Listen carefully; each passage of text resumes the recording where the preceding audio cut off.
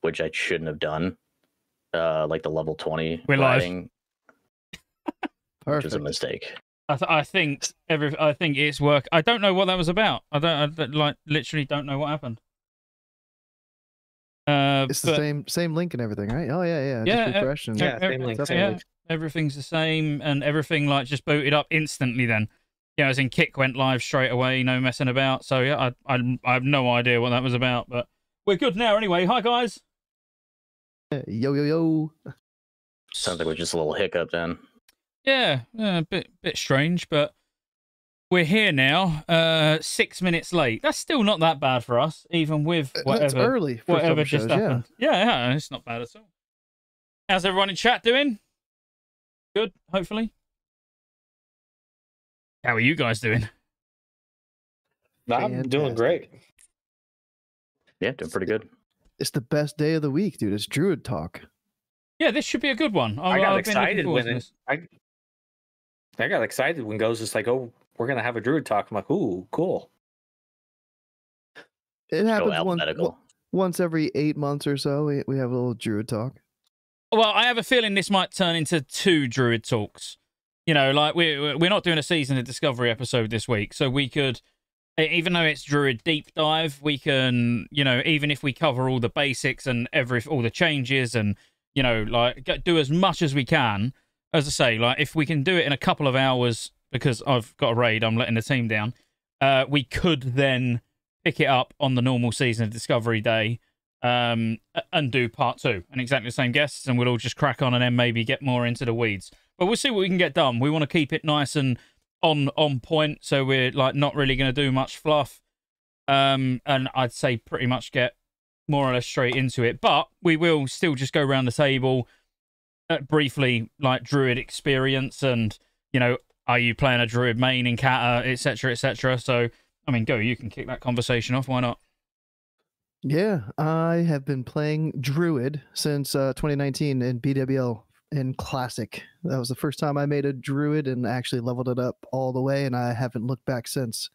I haven't leveled another class since then. I had a mage and a rogue, but those sat at 60. TBC launched, and it was just Druid from there. And so I have no Cata Druid experience other than the private server last year. I leveled up to 85. I did like 1 heroic dungeon. That was pretty much it. I've been leveling up on the beta. I'm level 61 right now, and it's pretty different than the private server was. There's lots of bugs right now, so I swear you're the only person in the guild that seems to be leveling backwards. Every time I look, it's like, oh, he's lost another 2 levels. Yeah, it's felt really weird. Like healing is bugged and mana regen is bugged, and that's 2 big things for balanced druids. Like I'm constantly having to sit down and drink, and when I try to heal myself up, I have to go through like half of my mana bar just to top back off. So it's been a slow journey.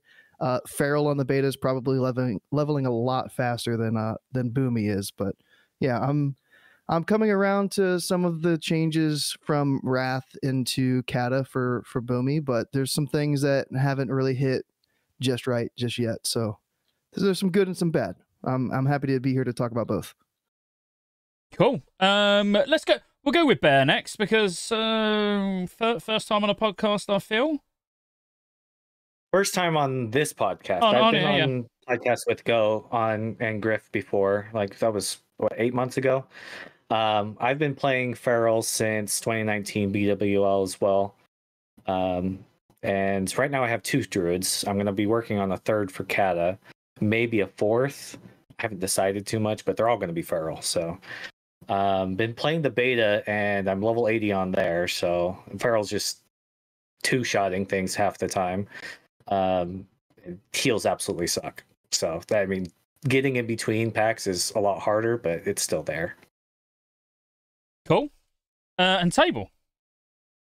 Yo, yeah, I started playing Feral, like Druid in general, during Vanilla, but didn't raid during Vanilla, didn't get to 60 during Vanilla, and then main swapped partway through Phase 1 of TBC, and I've been playing Feral ever since then. Brief stint as Boomy in Tier 6, and then back to Feral when the Feral that we had stopped playing.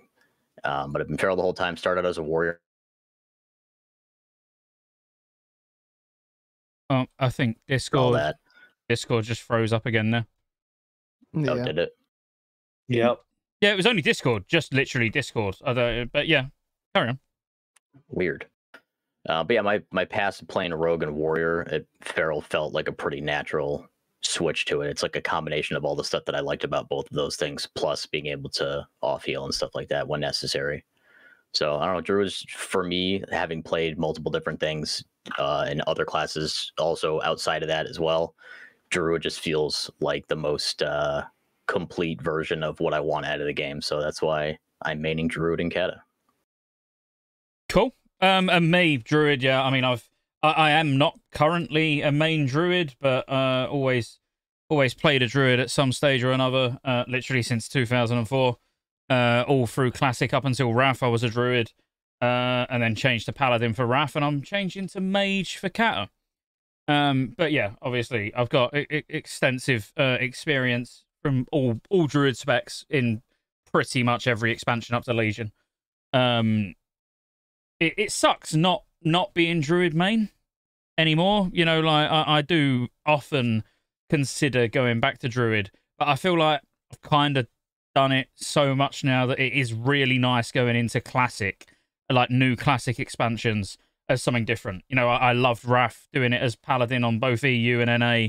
I don't think I would have got the same enjoyment out of it doing it as Feral. Just purely because every Wrath private server that's ever launched, my main's been a Feral Druid, you know. And the same with Cata. Yeah, it's like, nice to mix it up. Yeah, first one's always been a Druid.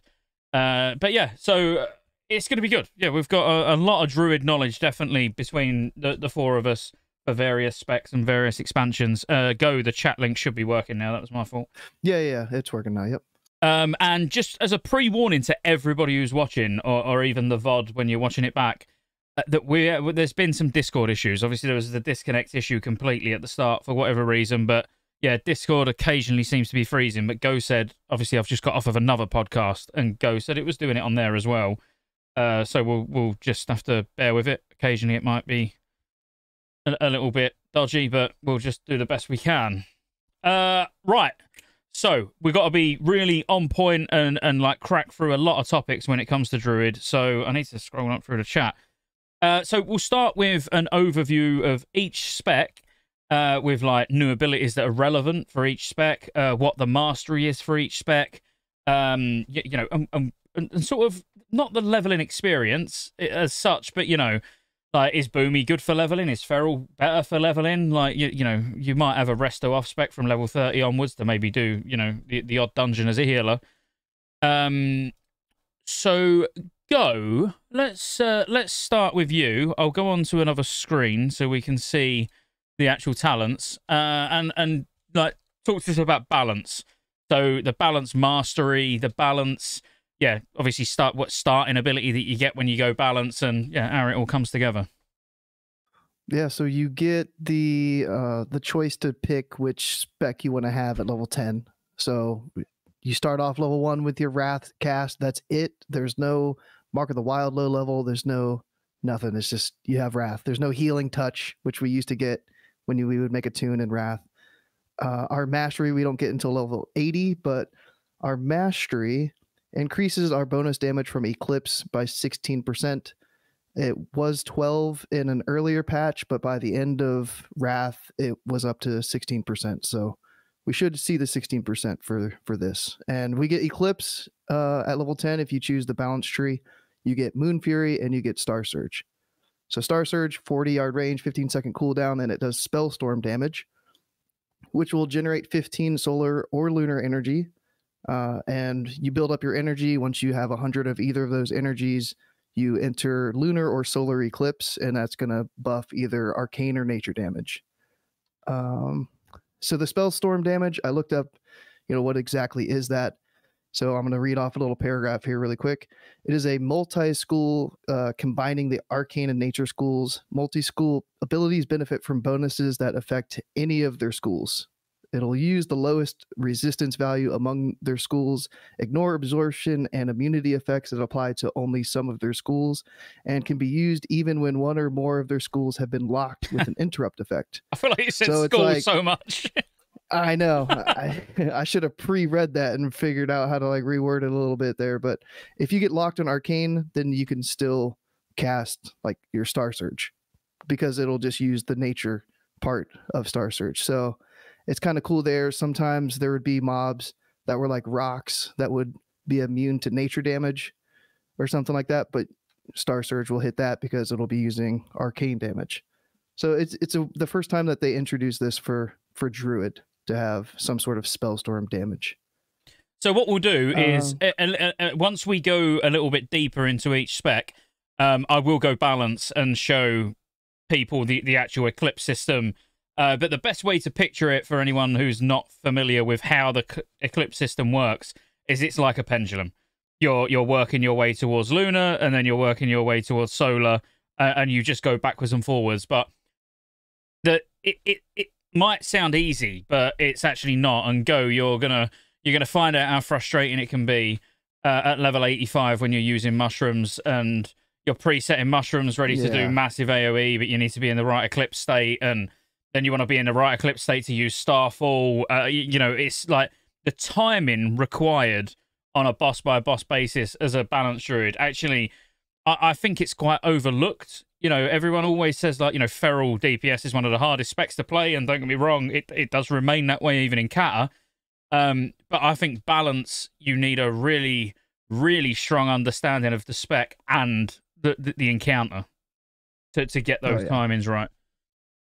And the Eclipse, up until you get your mastery, is going to grant you 25% extra arcane or nature damage. So then you'll get the additional 16% baseline, and then each time you get an extra point of mastery, it'll increase it by 2%.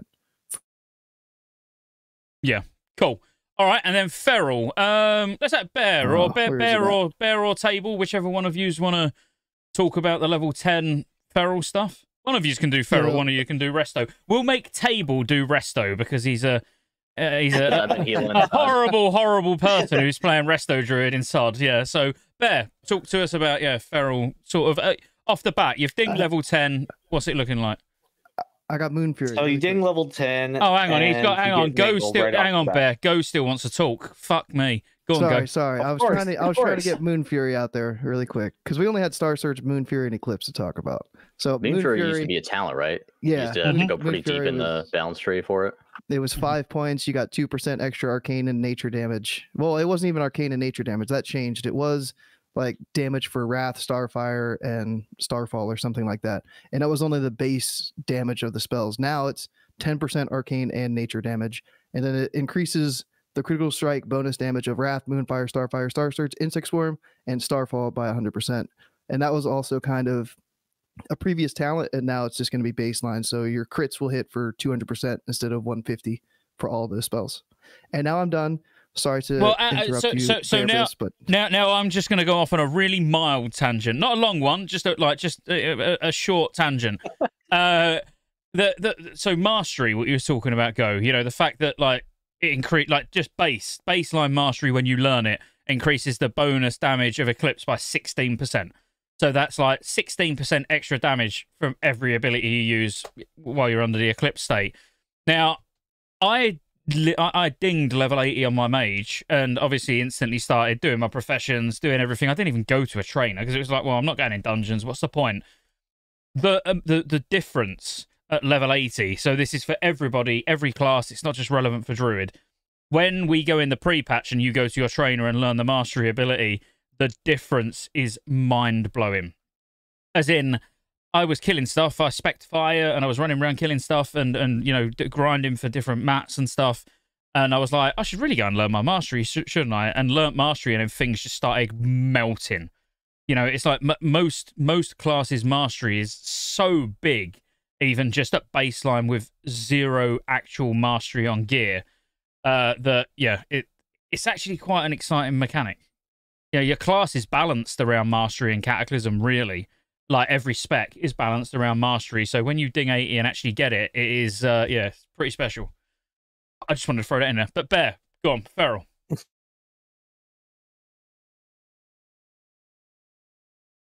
Off the bat, you get Mangle. So that's pretty big just ability instead of, having to use claw all the time. And you also get your aggression, which is nice more for tanking, but the 25% attack power you get from that is still pretty big, especially at the lower levels. Then if you ever go into bear form, which you don't get until after you hit 10 anyways, you get vengeance for tanking, which increases your attack power based off the amount of health that you take, and it's a 10% of your total HP that turns into attack power. You also get feral instinct, which just reduces the chance of mobs seeing you while you're prowling, and eventually when you hit 80 you get your mastery. And the mastery is pretty big. So, yeah, mastery is huge, especially for Cat. It allows your bleeds to hit harder, and then as you get more and more points of mastery, your bleeds are just ticking and ticking, and they're just doing lots.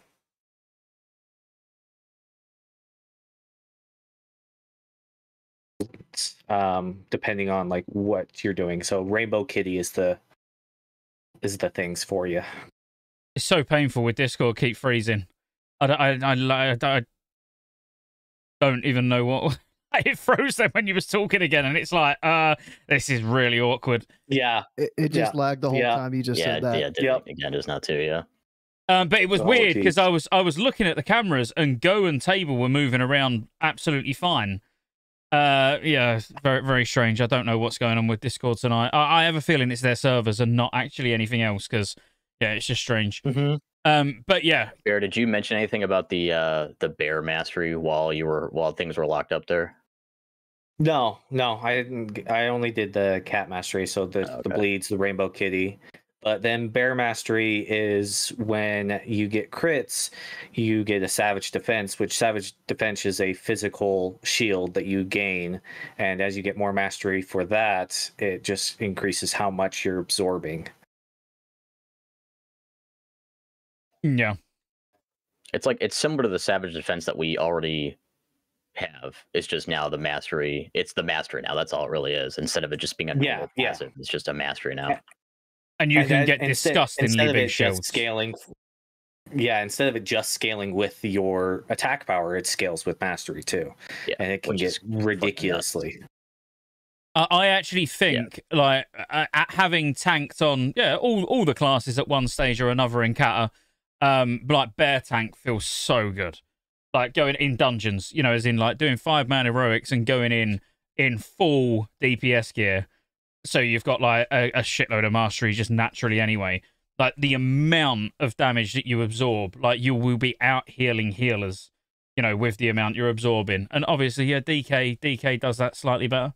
But still, as a bear, being able to do it is, pretty special. Yeah, and as a bear, because I've done a couple of private servers that I've just leveled on just to see the experience and to get a little bit more background to try and do some stuff for feral. But tanking, you don't really need different gear for bear. Yeah, you might want to like switch gems or something like that. But it's literally when you get into the harder heroics and everything. But if you're just doing normal ones, you can go in there and just fly straight through them as a bear. It does not matter. Yeah, for sure. And the good thing is, like with reputation gear as well, like if you buy, Avengers of Hydra, when we're in Firelands, and you're buying a cape, it's like, well, yeah, you'll maybe not cape, belt's a better example. You'll buy 2 of the same belt, and you'll gem one with stamina, and then like one with agility. So that like there's certain places where you can get easy gear where you can just get 2 of them anyway, and have one for when you're tanking, one when you're DPSing. But quite honestly, the majority of the time, if you're off tanking, you're not going to put on full stam gear anyway, because it's just not needed. No, you'll have a couple pieces here and there, and you'll be mostly a DPS build, because when you go to taunt, like you're going to be in bear form, you're going to be chunky enough. As long as you got enough mastery, your shields are going to keep you up for the longer times. Yeah, absolutely. Yeah, it's like, I know for me personally, I'll probably end up, because like, I'm probably not going to be main tanking, but I do anticipate having to do some tanking. It's going to be like taunt swaps pretty much, and then like the occasional fight where you have to tank full time, For the fights that you tank full time, yeah, you're gonna switch into like your actual tank gear. But for the taunt swap fights, nah, you're fine. You can just pop a cooldown if you need it. It's whatever. Yeah. Well, especially since survival instincts changes too. Yeah, I think it's still a talent though. Yeah, but it's still a actually talent. damage reduction now. Yeah, but it works more like shield wall or like divine protection than last stand now. Yeah, which is huge. You know, when you've got that and then you've got very Barkskin. big difference. Yeah. Go on in, Table. Tell us about your favorite spec, apparently, Resto. What the hell? Resto is definitely still a raid healer in Cata, although just like always, like you could tank heal as a Resto Druid, it just wasn't the best at doing it. But its toolkit has been more reinforced with more AoE healing, which is, I think, probably Blizzard finally admitting they're like, okay, these guys are raid healers, not tank healers. At level 10, when you pick your spec, you get Swift Mend right off the bat, which normally you would have to be, that was a talented ability that you had to get through talents before, but now you just get it. Kind of the same thing with how Mangle was, where like instead of having to go like pretty far down the tree, you just get it at level 10, which is nice. The passives are nice. You get Meditation, which is the one that allows 50% of your mana regen from Spirit to continue while you're casting, which again used to be a passive talent. So that's really nice that that is just a passive now. Gift of Nature increases your healing by 25%. Pretty straightforward with that one. And then Disentanglement is the last passive. Now, this is one of the big changes about Druid for Cata that a lot of people don't realize until it doesn't like work for them. They think the game is bugged. Right now and previously, like in Wrath and TBC and Vanilla, shapeshifting cleared roots and snares. Now in Cata, it only clears snares. And you have to be Resto spec and have the Disentanglement passive for it to also clear roots.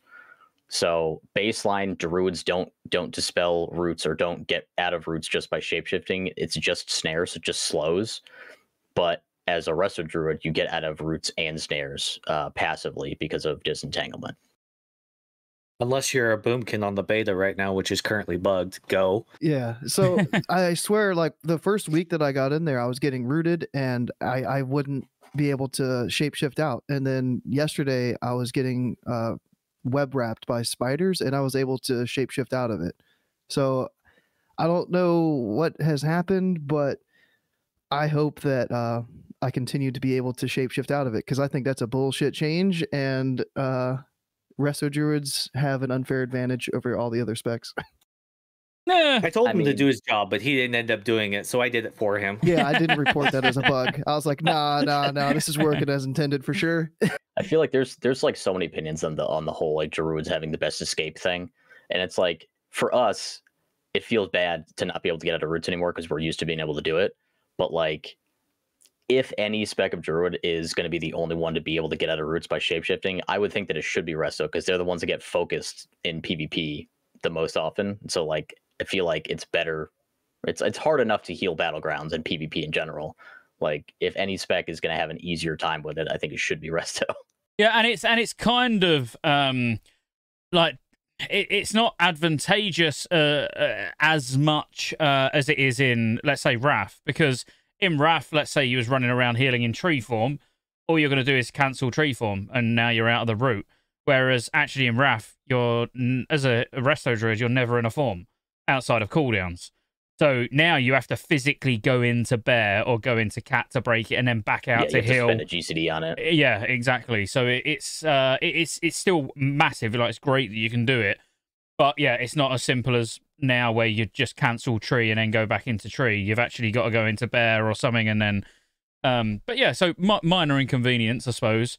But speaking of tree form, well, yeah, we'll talk about that, because I've got something really interesting about tree when we get there. But what about the mastery first for Resto Druids? So the mastery for us, let me pull it up so I can like actually read the exact thing. Where'd it go? What the hell? Oh, there it is. All right. The mastery is called Harmony.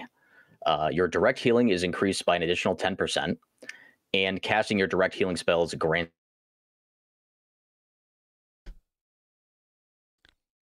It's froze again. Increases each of those bonuses by an additional 1.25%. So Yeah. it's leaning into the hot playstyle that Druids have been known for thus far, but also basically giving you a reason to cast your direct healing spells. And we did a little bit of checking up before we went live here, and these spells that trigger that bonus to periodic healing, the direct healing from Swift Mend, Healing Touch, Regrowth, and Nourish all counts to I think we might need to restart this Discord initial call. heal from Regrowth, then gives you an additional 10% for the rest of the hot for Regrowth, which is cool. Can we just really quickly just try and restart this Discord? So, like, everyone drop out, and then I'll start the call again, just to see, because you froze up so many times then, and you froze up again. Oh, my God. You just did too, Scotty. Yeah, so just disconnect, and we'll start it again, and just see if that fixes it. Because we're having big Discord issues at the moment, and I just don't know why. So it's very strange.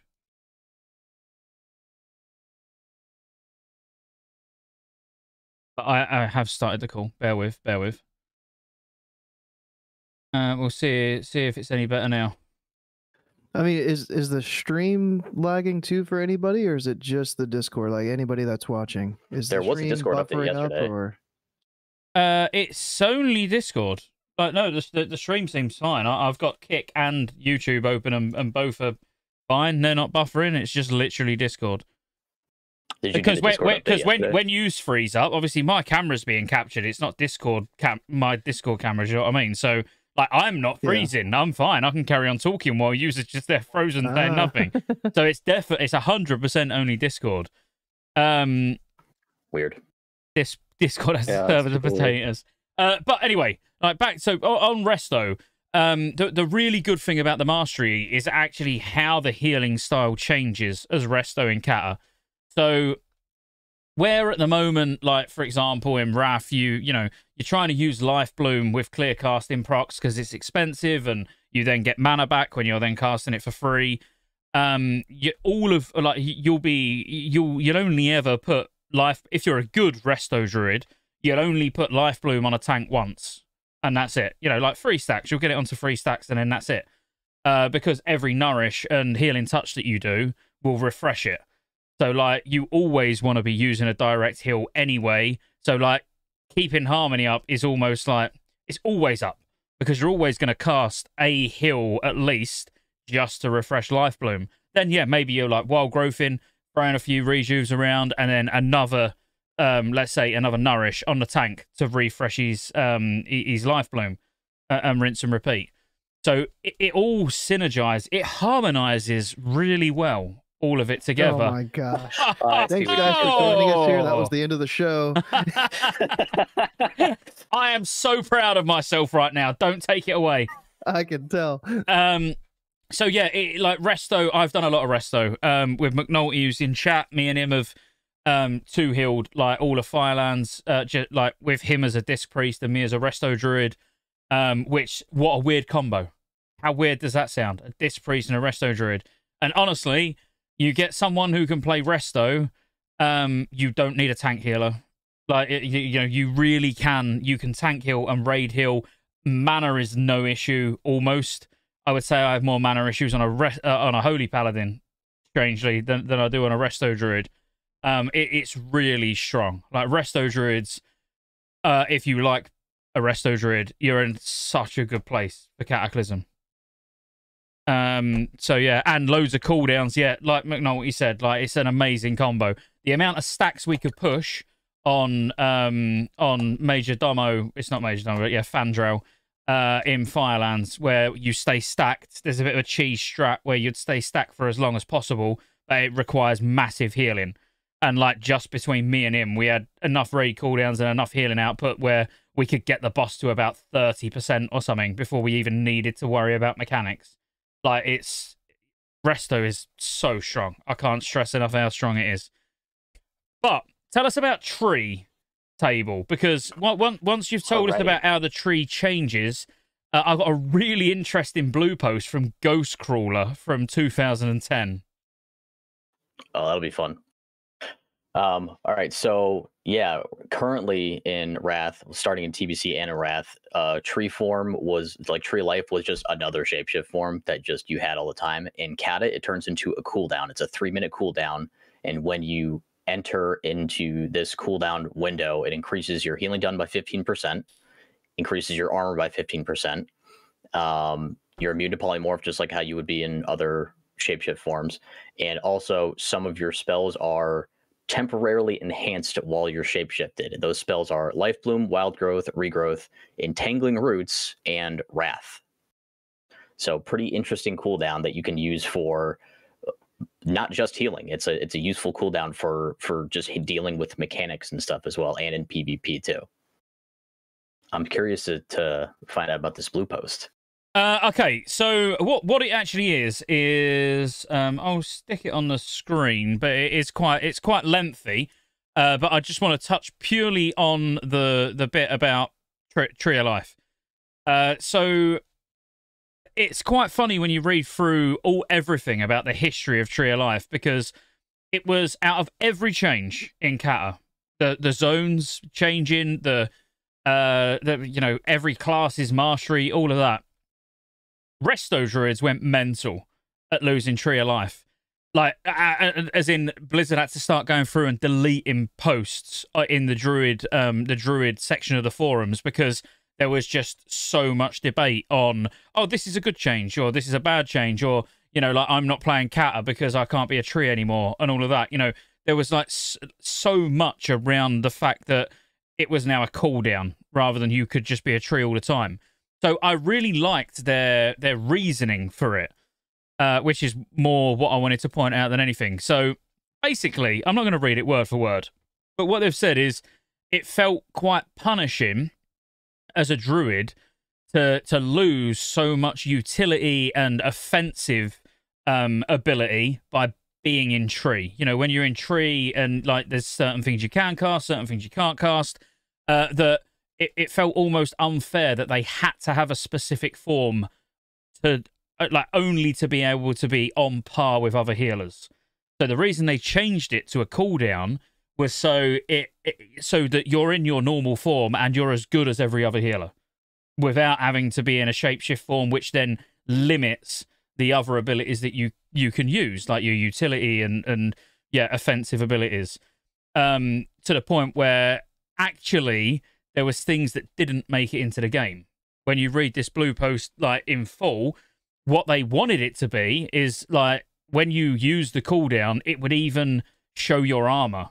So the tree would be wearing, it would show the armor that you're wearing on the tree and stuff. So it felt like a lot better than you just go really big and turn into a tree. Like, there was things that they wanted to do that clearly never actually made it into the game. But that was the whole reason. That was what I found interesting, was the whole reason for actually turning it into a cooldown, which makes sense, is the fact that for you to be, like, a viable healer, you had to be in a form to be able to do it. That was it. Yeah, the balanced druid part there is kind of neat too. Looks like Nature's Torrent kind of got shifted into Star Surge, but then it also didn't have the slow tacked onto it. So yeah, this was like pre-patch for sure when they were talking about this. This was the original beta. This was the original beta for Cataclysm.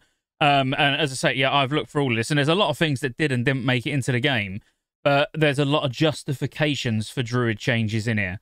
And the Tree of Life one was the one where I was like, actually, you know what? Whether you love it or hate it, the fact that you're losing your Tree of Life form and it's now a cooldown, it absolutely makes sense. Why should you be limited by what abilities you can and can't use just to be able to be an equal healer to a priest or a paladin or whatever who don't need to be in a form? Didn't Tree of Life in Wrath at least have, like, a movement speed reduction on it? So it was like you moved 25% slower or something. That was TBC. Cata. That was only TBC. Just TBC? Yeah, okay, in Wrath that was removed. Okay, yeah, cool. Because I didn't see that anywhere in the Cata stuff either. So that's neat. They can, since it's on a cooldown, never mind. Let them waddle a little bit slower in their tree form for 25 seconds. But for those that are watching, that, like, this is what the new tree actually looks like. Yeah, it turns you into a really, really big, ugly tree. It would have been nice to have seen... It's a glyph that makes it look like the old one. Yeah, you can have the old glyph treant. I think the thing that's cool, or the thing that makes me think that it's like a good change, is like of all the healing classes, Druid was the only one that didn't have some sort of healing cooldown. Like Mana Tide Totem, I guess for the purposes of that, I would count as like a healing cooldown. But all of the other healing classes have some sort of cooldown that either reduces their mana cost or increases their healing done or something like that. And Druid didn't have that. It's just So like nature swiftness, I guess. But yeah, that's not really. I guess, yeah. But like as far as like a duration thing that like is impactful, that can like change a fight, like Druids didn't have that, and all the other healing classes did. So I think it's cool that Druids get one now, and that's what kind of makes me okay with the fact that you don't get to be permanent tree form anymore. Yeah. And the fact that when you're in Tree of Life, yeah, obviously, like, that's what I was saying about Life Bloom earlier, where you keep Life Bloom on the tank, you know, because you can only have it on one person at a time. So you're constantly then using a direct heal to refresh it, which is great because it's extremely mana efficient. You know, not having to recast Life Bloom, you're doing a direct heal. But then when you're in Tree of Life, you can then spam Life Blooms on everyone, which then procs more instant cast bloody regrowths. You know, so you're just going like Life Bloom, regrowth, like the amount of numbers you can put out when Tree of Life is up, like it's crazy. Go and yeah. Were you like on the motion capture team for? Honestly, no. The thing is, the like movement for the tree form. It's been a while, you know, since it's been a good few months since I healed on a Druid last, and actually talking about it makes me remember how much fun it actually is. It's definitely, it is a lot of fun. Like I could main a Resto Druid in Cata comfortably. It's kind of crazy how much difference there is with like the base, you know, quote unquote normal healing style, and what you get from talents. Like all of the talents in the Resto tree that affect all of the stuff that you do, the way your spells work and everything. It's crazy how different healing on a Druid is as Resto versus not Resto. Yeah, absolutely. Like pretty much before Cata, you could heal on a Druid more or less the same way that you would just like without wild growth. Essentially, you'd pretty much be doing the same thing. It's just slightly weaker, but it's like a fundamental gameplay difference being Resto spec versus not Resto spec. It's kind of crazy. Yeah. Well, I mean, I'd say that's a good overview of, you know, like what you get, as in, you know, when you go, whether you go Resto, Feral, Balance, whatever. The good thing is if you actually look at our spec at the moment, and Lee specifically in chat wanted me to mention this, is the fact that you're kind of lucky if you play a Druid main because you can do everything with dual spec. So yeah, you can't be balanced as well, obviously, but you can go Feral and you can take everything that you need to tank and everything that you need to DPS in one spec. So you'll have one Feral spec that you can tank as good as any other tank, and you can DPS as good as any other Feral DPS Druid in one spec, and then you can have Resto off spec. So now as a Druid, you can have dual spec and literally fill any role. And fill any role as good as someone else. I'll eventually probably end up doing that, depending on like the needs of the team and everything, of course. But like, you know, you can slightly optimize any spec really. Like you could go like a more bear centric feral spec and then a more DPS centric feral spec, but you could totally run like a hybrid tank DPS as one spec and then healing for your off spec. And yeah, like you said, literally be able to do anything with just like gear swap. Yeah, it looked like Resto could also do a little bit of DPS weaving, kind of like in Sod, how it's like a hybrid healing and DPS. Like a couple of the talents, like Fury of Storm Rage, and then there was one at the very top of the talent tree that like buffed Wrath, Blessing of the Grove. Oh, it buffs Moonfire. So it's like, is Resto doing a lot of like off damage too? Like, yeah, there's nothing else to apply my hots on right now. I'm gonna throw a couple Wraths out to do damage, or yeah, you could. Yeah, you could. I mean, like there's certain times where I would, as in on like Chimeron, for example. You know, when Chimeron is on, when he enrages, no one can receive healing. So like that's a great time to pop Tree of Life and then start spamming Wrath, because when you're in Tree of Life and you spam Wrath, it reduces the cast time by 50% and damage increased by 30%. So rather than using Tree of Life at the end as a healing cooldown, you'd use it as a DPS cooldown. I'll be honest with you, as a Resto Druid, I don't find as much downtime to do other things as I do. Like on a Holy Paladin, I'll be weaving in Crusader Strikes, I'll be judging, I'll be, you know, because Crusader Strike will give me Holy Power, so that's actually then going to benefit my heals further down the line. Whereas as a Druid, you are still setting up those blanket heals. You know, so even though no one might not be taking any damage, and you could be like, yeah, I'm going to throw some Wraths in, but you know in 8-9 seconds time, damage is going to come in, so you start putting hots out instead of doing damage.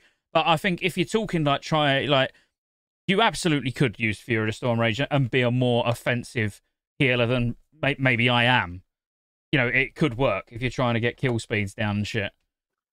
It probably just depends on who you're healing with. Like, if you're going to solo heal anything, which at some point I imagine will be possible, like, obviously you're probably not going to have time to be chipping on damage, but, like, you know, if you're in, like, a 25-man and there's not enough raid damage going out for you to need a blanket, then, yeah, you could probably contribute some damage during that window. Yeah. Yeah? All right, cool. So what about if we move on to, as I say, we want to keep this nice and sharp, get from point to point. This is normally you having to do this to me, go. Key changes to each spec. So again, we can start with balance. And yeah, go. You can sort of start us off with balance. What do you feel were like the key changes, maybe new abilities that we're going to get as well? Yeah, we get Star Surge, new ability, and then we also get like Sunfire. Typhoon is the same as it is in Wrath. Starfall, I think, is the same. I haven't gotten there yet on the beta. I want to say that that's the same. You just get it at like level 70 instead of 60. We get Hurricane at a later level. That's not until 44. It was level 40. We get Moon Conform earlier. You can be Moon Conform at level 29. That's pretty cool. The Eclipse system completely changes from Wrath. We've already touched on that a little bit. Our dots can now crit. I'm not sure when that comes in because I've been playing and it's not yet. Maybe that's level 80 or something. Or I don't know when our dots can crit, but I've heard things. And some of the talent tooltips say that they could crit, like Insect Swarm, Moonfire. Do you know, Scotty? They should crit and be affected by haste. Yeah, just naturally. I don't think you need anything for maybe that. they're just, that might just be bugged. You just need more crit. Yeah. Yeah, I don't think I've seen one crit yet. I think I heard somewhere that dots were crit. bugged. Yeah, okay. So yeah, they get affected by haste now instead of having no haste value with them. We get like well, not bounce specifically. Let me see. I'm trying to man, everything else is kind of like Druid in general. Like Innervate changes, it's a lot weaker. You need to really talent or glyph it for it to give anybody mana back. Thorns changes to a cooldown where you can apply it to yourself or anybody that you target, like your tank, and then it does a lot more damage than the buffed version, like the 10-minute buff Thorns did. So that's kind of neat. We still get Force of Nature. We still get our Treants, talented. What else? Fawns is great, by the way. Like, yeah, as a tank, like as a bear, popping Fawns on you and then running in and pulling. Like, Thorns is actually super strong. We get Solar Beam, so we now have an interrupt. It's halfway down our talent tree, and it silences somebody for 10 seconds. So the play, if it's a mob that's rootable that needs to be silenced, you root and then hit your Solar Beam, and they can't escape the root to move out of the beam. So you can kind of get max value out of that 10-second Solar Beam. And then we also get mushrooms, like way down at level 80, I think, or it might even be 85. It's really late. And then, yeah, you can plant your trees down. They can be able to snare targets. They can explode and deal damage. You can pop them before a fight starts. So as soon as the fight starts, you can detonate them, have some burst damage right on the start of the fight. And then there's some minor changes, like Moon Conform is changed up a little bit. It used to grant armor. Now it's just a flat 15% reduced damage taken. We give raid-wide 5% haste. We can't shift out of roots. I'm going to complain about that as much as I can. And it's, 10% arcane and nature damage tacked into your Moon Conform too. There was one other thing, I think. Lunar Shower? I mean, Lunar Shower's sick, man. For just running around spamming Moonfire and Sunfire. Yeah. What is it? The spirit thing. So we can talent into Balance of Power, and one spirit point will grant you 1 hit rating. So it seems a lot easier to get your hit rating now. You have 2 options, either hit or spirit. So I like that. Yeah, I think overall Boomy is in Boomy is a lot of fun, and as I say, I actually think it's a lot higher skill cap in Cata versus Wrath, just because of timing and knowing when you should be using certain things and in what eclipse state you need to be in to use them. But things like mushrooms and being able to chain slow stuff, by having the mushrooms leave like a slowing puddle of shit down behind them. It is just a lot of fun. And then I guess another thing here, Nature's Grace also changes. It used to reduce your next cast by half a second, and then now it's you gain 15% spell haste after you cast a couple of spells, and it lasts for 15 seconds. And you get it at 10. And the cooldown resets when you gain an eclipse. You enter eclipse, and then it'll reset. So if you just got Nature's Grace, or it's about to fall off and the cooldown's not off yet, then it'll reset it, and you can Insect Swarm or Moonfire and get that 15% spell haste again. And then that kind of goes with Euphoria too. Once you get into any a solar or lunar, then you're restored 16% of your total mana. And it took me up until level 50 to realize that. I was like, man, I haven't really been focused on my eclipse while I've been leveling up, but now I'm like, well, that's a lot of mana back. So while leveling, if you talent into Euphoria, then make sure you're getting in and out of those eclipses to get that mana back. Yeah. There's definitely you can level as a Boomy with next to no downtime. Once you're in your, let's say, 30s, mid 30s, it starts to become a very, very viable way to level.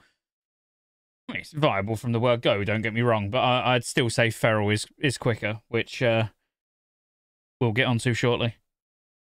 Yeah, if you're planning on dungeon spamming though, we really don't get AoE until 44, and then it's Hurricane, and Hurricane's not the best AoE. So if you're open world questing though, I've always loved soloing mobs as a balance druid, but there's not even that many elite mobs anymore. But you can still, if you run into trouble, you can root a mob and then blast something else down. Yeah, cool. I mean, I think for sort of an overview in terms of new spells for balance, really, I mean, mushrooms are the biggest one. The abilities that you're pressing don't change that much from Wrath. You've got Moonfire, Sunfire, Wrath, Starfire, Star Surge, Starfall, and then mushrooms. There's not really, it's not like you get anything massively exciting, but trust me, mushrooms and use it. So that's why I wanted to mention Lunar Shower, because once you're in solar and you're literally just Sunfire and everything, and putting mushrooms down and then blowing them up and rinsing and repeating, the AoE damage that you can put out as a balanced druid is actually kind of disgusting, especially if you can preset mushrooms so you get that burst straight away as well. I really do like Boomy. But I do genuinely think that it's actually a lot harder than Wrath. I think there's a lot more buttons to press. There's a lot more timing to think about. That's the cool thing, is that mushrooms are not they're not balanced druid specific. Ferals will be able to learn. All druids get to learn mushrooms. So if you have restos and ferals in your raid too, there's just going to be a giant cluster of mushrooms before every fight start. and then as soon as the fight starts, all the mushrooms from all the druids will explode at the same time, and then the fight really starts. It'll be the new hunter trap. Yeah, pretty much. Yeah, and the good thing is, yeah, once you've placed them, they are invisible. So they do, yeah, like you know, if you place them at a flag, if you're doing PvP, like, we can talk about PvP for once here. You know, like you place them at a flag, and then someone will, you know, run along, and they might be stealthed, and you randomly just blow your mushrooms up and take them out of stealth. You know, like it's, yeah, that they're a lot of fun, and it's difficult. It's such a weird ability. You know, it feels like such a weird way to AoE when you're using 3 globals just to place them. You know, and everyone's doing damage and they're climbing up the meters and you're not moving because what you're doing is spam clicking mushrooms on the floor. But then when you do detonate them and you watch yourself go from like 7th to 1st, you know, it's like the damage they do is absolutely mental.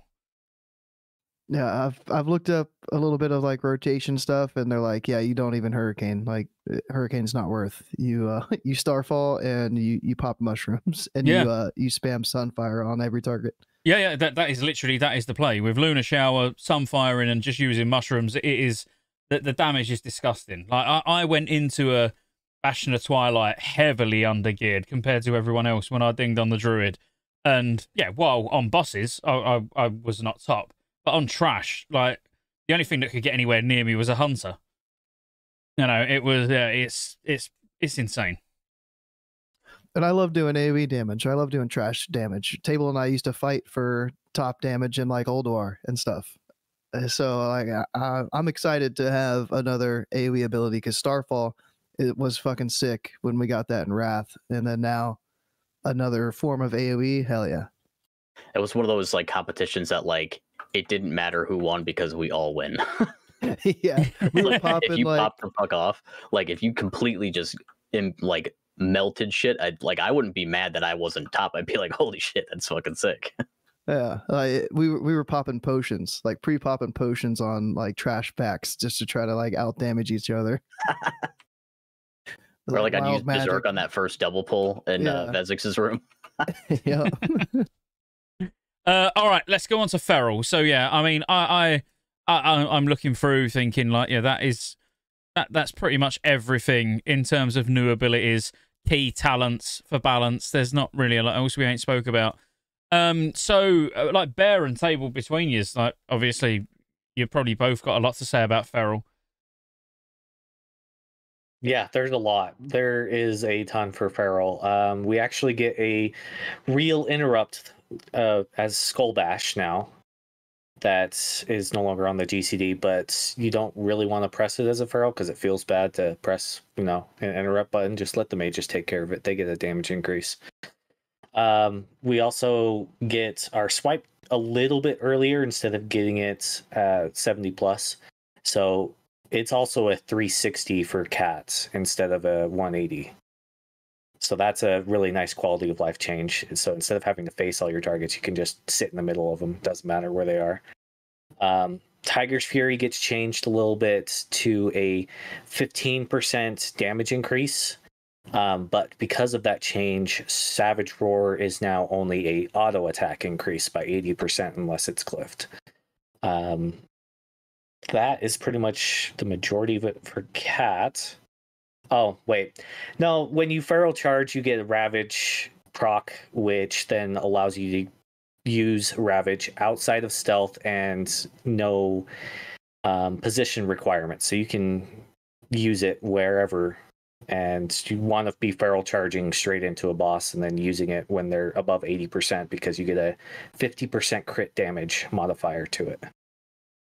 It's good for stuff like I think it's good for incentivizing ferals helping out with like ads and stuff like that, because you can feral charge to an ad, ravage it, and like if you crit with it because it's over 80% health, you kill it super fast, then you can get back to the boss. Just like little stuff like that, because like right now in Wrath especially, like if there's a fight where there's any ads like Sourfang for example, it's like the Druid just tunnels the boss. A Feral will just tunnel the boss because having the Feral switch to ads is a huge raid DPS loss on the boss.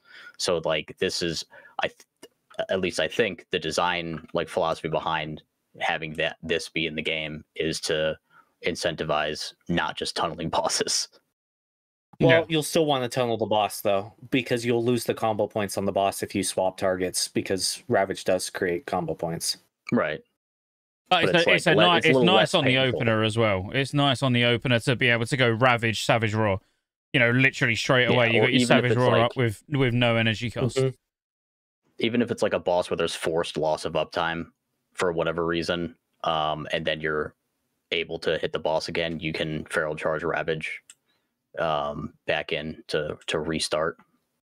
So just like little stuff like that, like forced loss of uptime is a little bit less painful because you get a little tiny Ravage window every once in a while.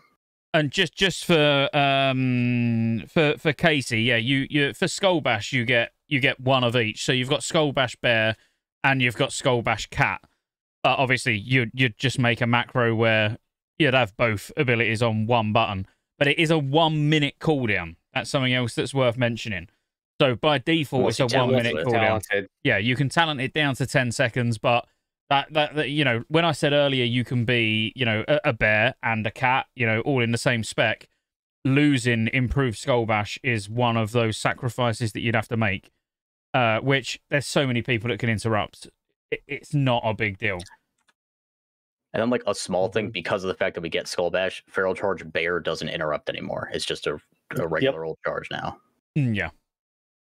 It still roots them, but it doesn't do the interact portion anymore. Thinking what else is for Cat? Like Blood in the Water. Blood in the Water. Execute, Blood in the Water is our new execute, which allows us to refresh our rip completely after the boss is sub 25% by just doing any combo point Ferocious Bite. As long as you're got both points into it, it does the full duration.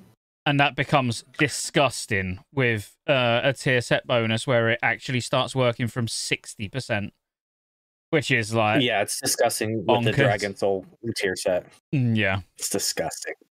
It's execute like, from 60% nothing. And then there's like a kind of a smaller thing that we get like real early. Fury Swipes is like kind of overlooked, I feel like sometimes, where like this is one of the other reasons why haste is like pretty good for Feral and Cata. It's a talent, 3-point talent. When you auto attack in cat form or bear form, you have a 5% chance because of Fury Swipe dealing 310% weapon damage. It can't happen more often than 3 seconds. So it's like the more haste you have, the better chance you have of triggering that once that cooldown window ends, because the quicker you're swinging, you know, and like it's not the main reason you want haste. Obviously, it helps a little bit, but you know, with all the other changes with the way that energy regenerates at an increased rate when you have higher haste, stuff like that. Like there's multiple reasons that we actually care about haste now, whereas before was kind of like just the last remaining yellow stat that we could get. It was like the least bad one to get at a certain point. Now it's like actually something that is pretty good to get. I suppose another big one for Feral would be the loss of Feral attack power. I mean, that's obviously very useful for people to know.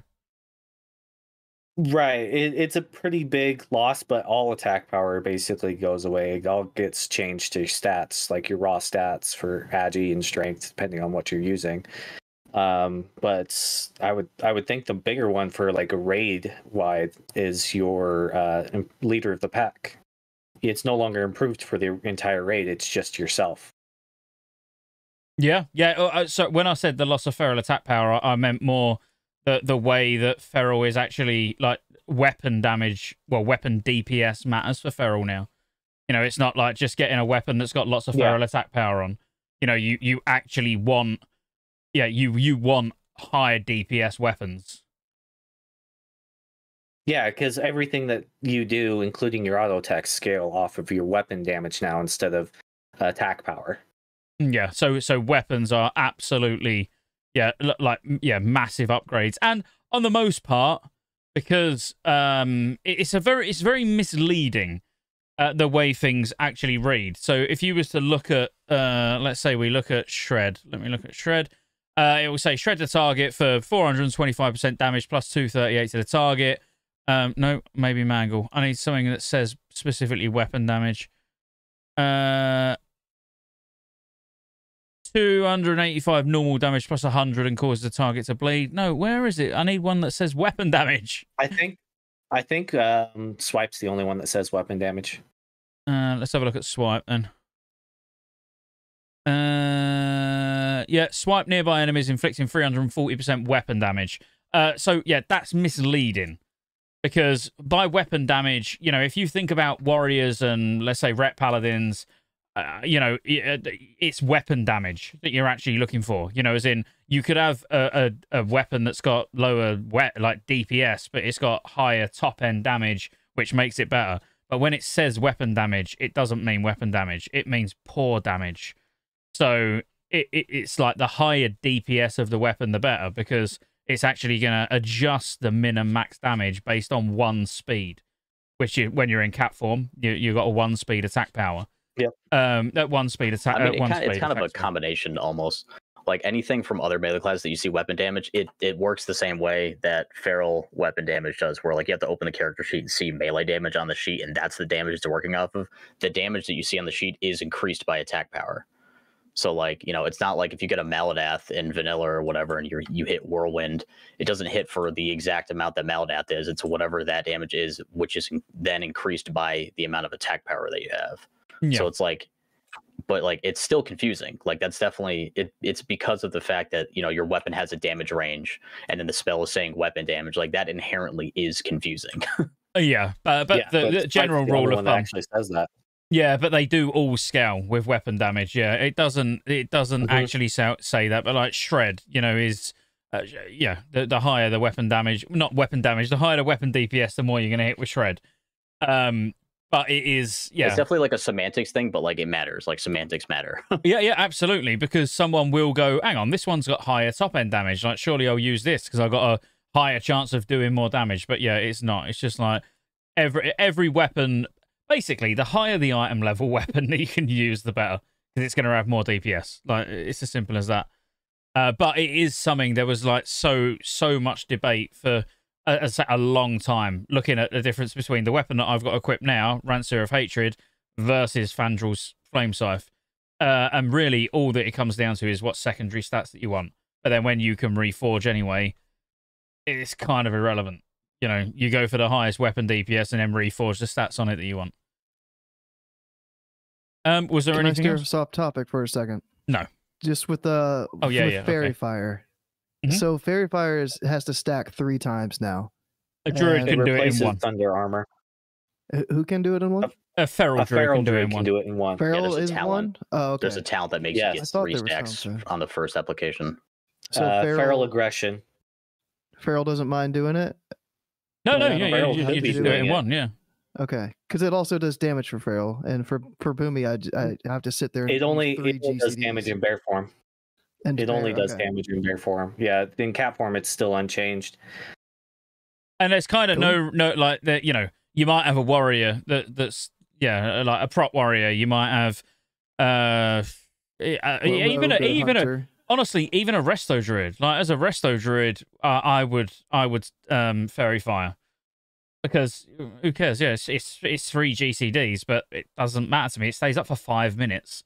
Yeah, it's like right at the start of the fight, 3 Fairy Fires, and then you almost forget about it until the boss dies. So, I like that. I like the fact that it's just 12%. It's only 12% armor reduction now, but yeah, it's all of them. Yeah, you know, you can't stack Fairy Fire with Sunder. It's just one or the other, or even a Hunter's Pet. Yeah. And no more crying from the warriors either, or the rogues. Yeah, they'll find something to cry about. Yeah, so Fairy Fire they always do. It doesn't give any extra bonus to Boomies like it did in Wrath. I forget what it even was. I think it was like hit rating. It worked the same as a Shadow Priest. Yeah. Yeah. So now we don't have to really worry about it as Boomy. So I'm stoked. But outside of that, Maim being a stun, no, it doesn't matter. I mean, Savage Roar changes. That's a big change for Feral, to be fair. Now only being auto attack damage. Did you know that originally, so up until 4.2, it was only 50%. It got buffed by 30% because of how shit Feral was scaling. Yeah, I actually have all the patch notes for Feral like in a notepad. Yeah. I went and did all the patch notes.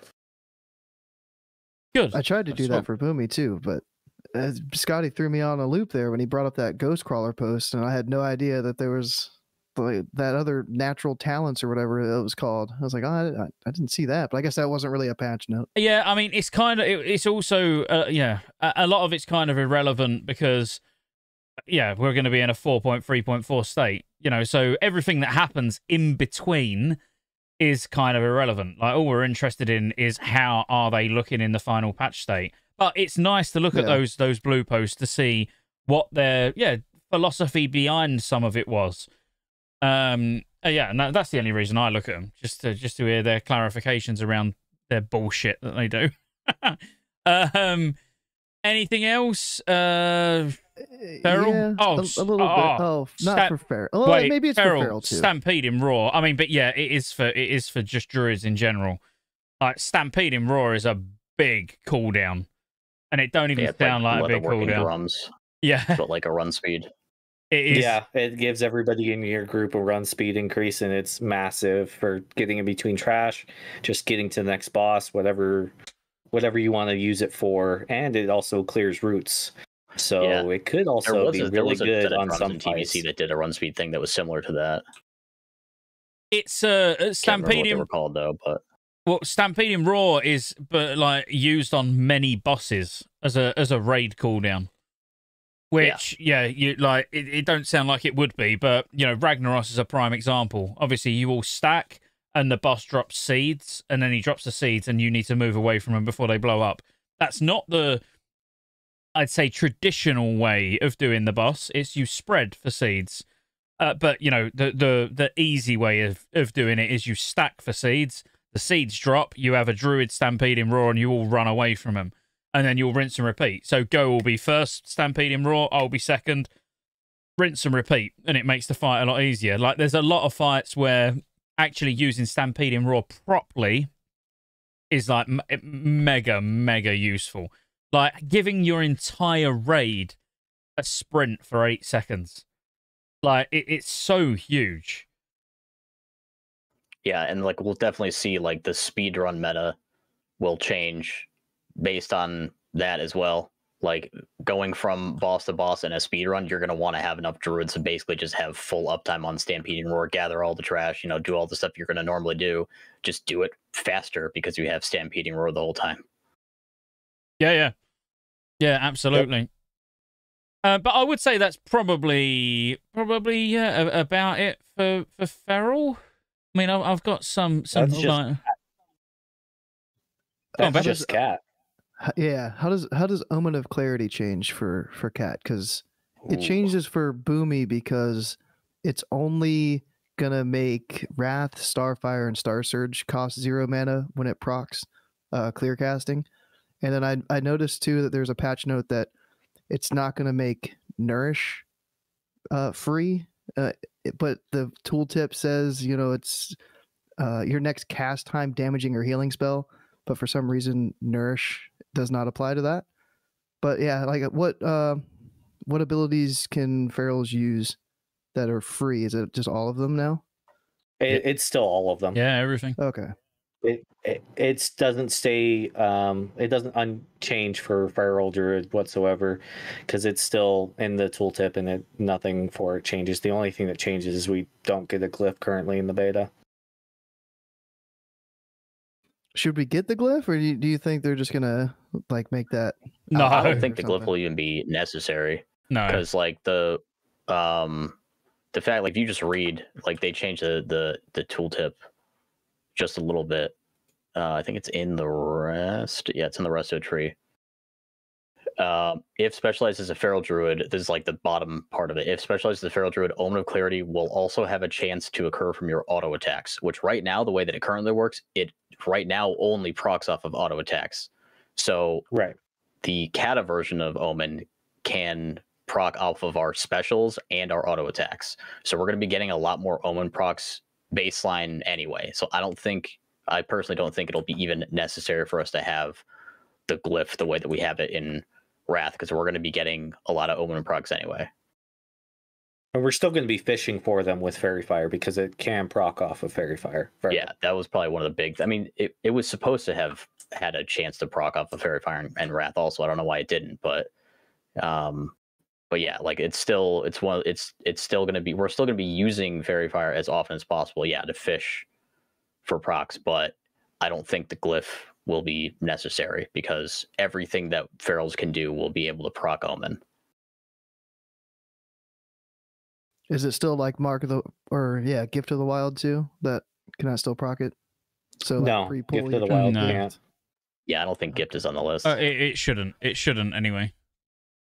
So it's It Digrat was 6 seconds removed. pre-pull, and then you Fairy Fire Digrat, so you have your Omen proc. Lol. I mean, you just feral charge in there and get a Ravage, and then that way you don't really need the Omen of Clarity. Like, you get the free Ravage proc anyways, so might as well use it. Scott, where do you wanna go? Well, no, I was looking for the talent, and I've just been looking for about the last 2 minutes trying to find it, and it was the last one I looked at. So yeah, for Resto Druid, I was like, hang on, where is the talent for clear casting? Obviously, yeah, as a Resto Druid, you go 2/2 Malfurion's Gift, which then gives your life bloom as a 4% chance each tick to proc clear to cause Omen of Clarity as well. So obviously, without being Resto, obviously heals will not proc it. But yeah, if you are Resto, then it does. And that's what I was saying about when you're Tree of Life. The more life blooms you've got spread all over the place, the more clear casting procs you've got to then instant cast regrowths. That was it. Yeah, just to throw that in as well, just in case anyone was wondering how Resto benefits from Omen of Clarity. Yeah, you have to have it talented. Next, I suppose, feral tanks. Do we want to talk about some feral tanking? Tanking changes a lot, and by just the fact you no longer get dire bear form, it's not a thing anymore. It's just bear form. Everything that dire bear form gave you, it's all encompassed into just the one form. You have a chance of proccing Berserk without being in a Berserk state, which gives you a free mangle, and it resets the cooldown of your bear mangle. There's also Enraged that got changed to no longer increase physical damage taken. It's just you get more rage during it. But if you're talented into one of the talents, you get the 15% damage increase from it still. And I believe that's King of the Jungle. Yeah, King of the Jungle. King, yeah. It is. Yeah. Swipe was changed to a 3-second cooldown. Maul was changed to, I think, a 4-second cooldown. So your main spam abilities, you don't need to spam them anymore. Plus, Maul is also not part of your auto attacks anymore. It just, whenever you press it, it goes instantly.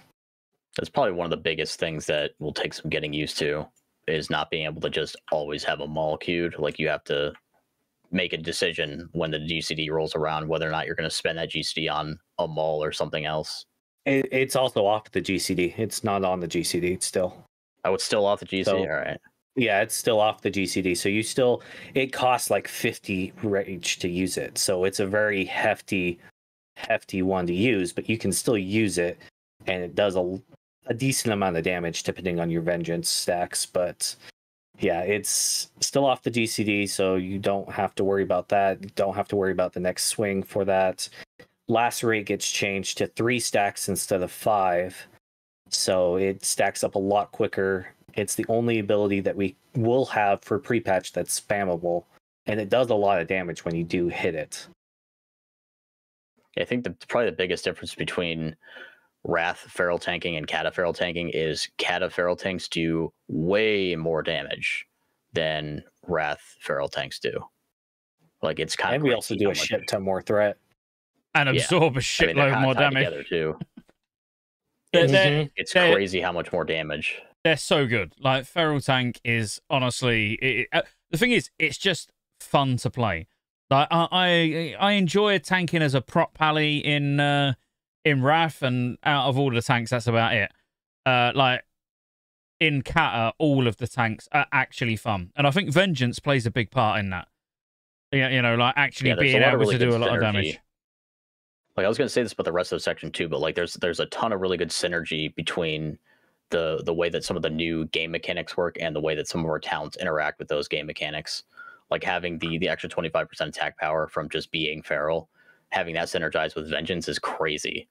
So that's like it's pretty sick. One of like the like kind of fundamental differences is up until now in vanilla TBC and Wrath, ferals could make use of strength and agility, but for bear, agility didn't give attack power until Cata. Now agility is like the main thing for both sides of feral in Cata, whereas before agility really only gave you dodge and crit and like some bonus armor or whatever. But now in Cata, it gives attack power also. So agility is the main stat for both sides. So that's another kind of big difference. Because like in Wrath right now, like all of the feral tier has agility on it, and like we're not really gemming for strength. So like our attack power generally in bear form in Wrath right now is kind of not great compared to what it is in cat form. Like you have like 10, over 10,000, easily over 10,000 attack power unbuffed in cat form, and then you go to bear form, you have like 6k. And and strength got nerfed for ferals as well. In Cata, Yeah, so you only get one attack power. Yeah. So strength's like literally just it's not desirable at all for a feral. Yeah. But even just the thing of agility giving attack power to druids in bear form is huge. Like that on its own. Like even if it's only 1-to-1, like it's still getting attack power from agility is new for bears in Cata. We didn't used to get attack power from agility. Yeah. I think it's actually 2-to-1 in Cata for Agi. Yeah, even if it was only 1-to-1, it would still be good. Yeah, they changed because it was 0. they basically changed it with the armor specializations, to try and like make clear separations between like you're a DK, you're a paladin, you're a warrior. You use plate and it has strength on. Like you get your benefit from strength. That's why they get parry from strength. Like they get a good amount of parry from strength. But they then removed the ability for those classes that I just mentioned to get armor or dodge from agility. So they made it so strength like is just so much more compelling that agility is you wouldn't use it. And then they've done the same for druids where it's like, well, yeah, you want agility. Like strength, you're gonna get 1 attack power. Why would you use it? That's literally all you're gonna get. But yeah, I'd say that probably about covers feral tank, because me personally, like as I say, it's really fun and vengeance makes it a lot of fun. They feel quite godlike to play. I gotta be honest, like I really do. I feel pretty invincible as a feral tank, like doing 5-man heroics and stuff. Like once you start seeing what blood DKs are doing solo tanking certain bosses and completely ignoring debuffs and no need for tank swaps and stuff like that. Obviously, then we'll see what godlike really is. But it just feels amazing. Going from being a bear and a 5-man heroic, I always use 5-man heroics as an example, because I think that's where bear actually shines. They shine in 5-man heroics and they shine as the off tank. Because in a 5-man heroic, if you've got a tank, like no tank's going to do as much damage as a feral tank. Like not even a fucking prot warrior. Like it's just not going to happen.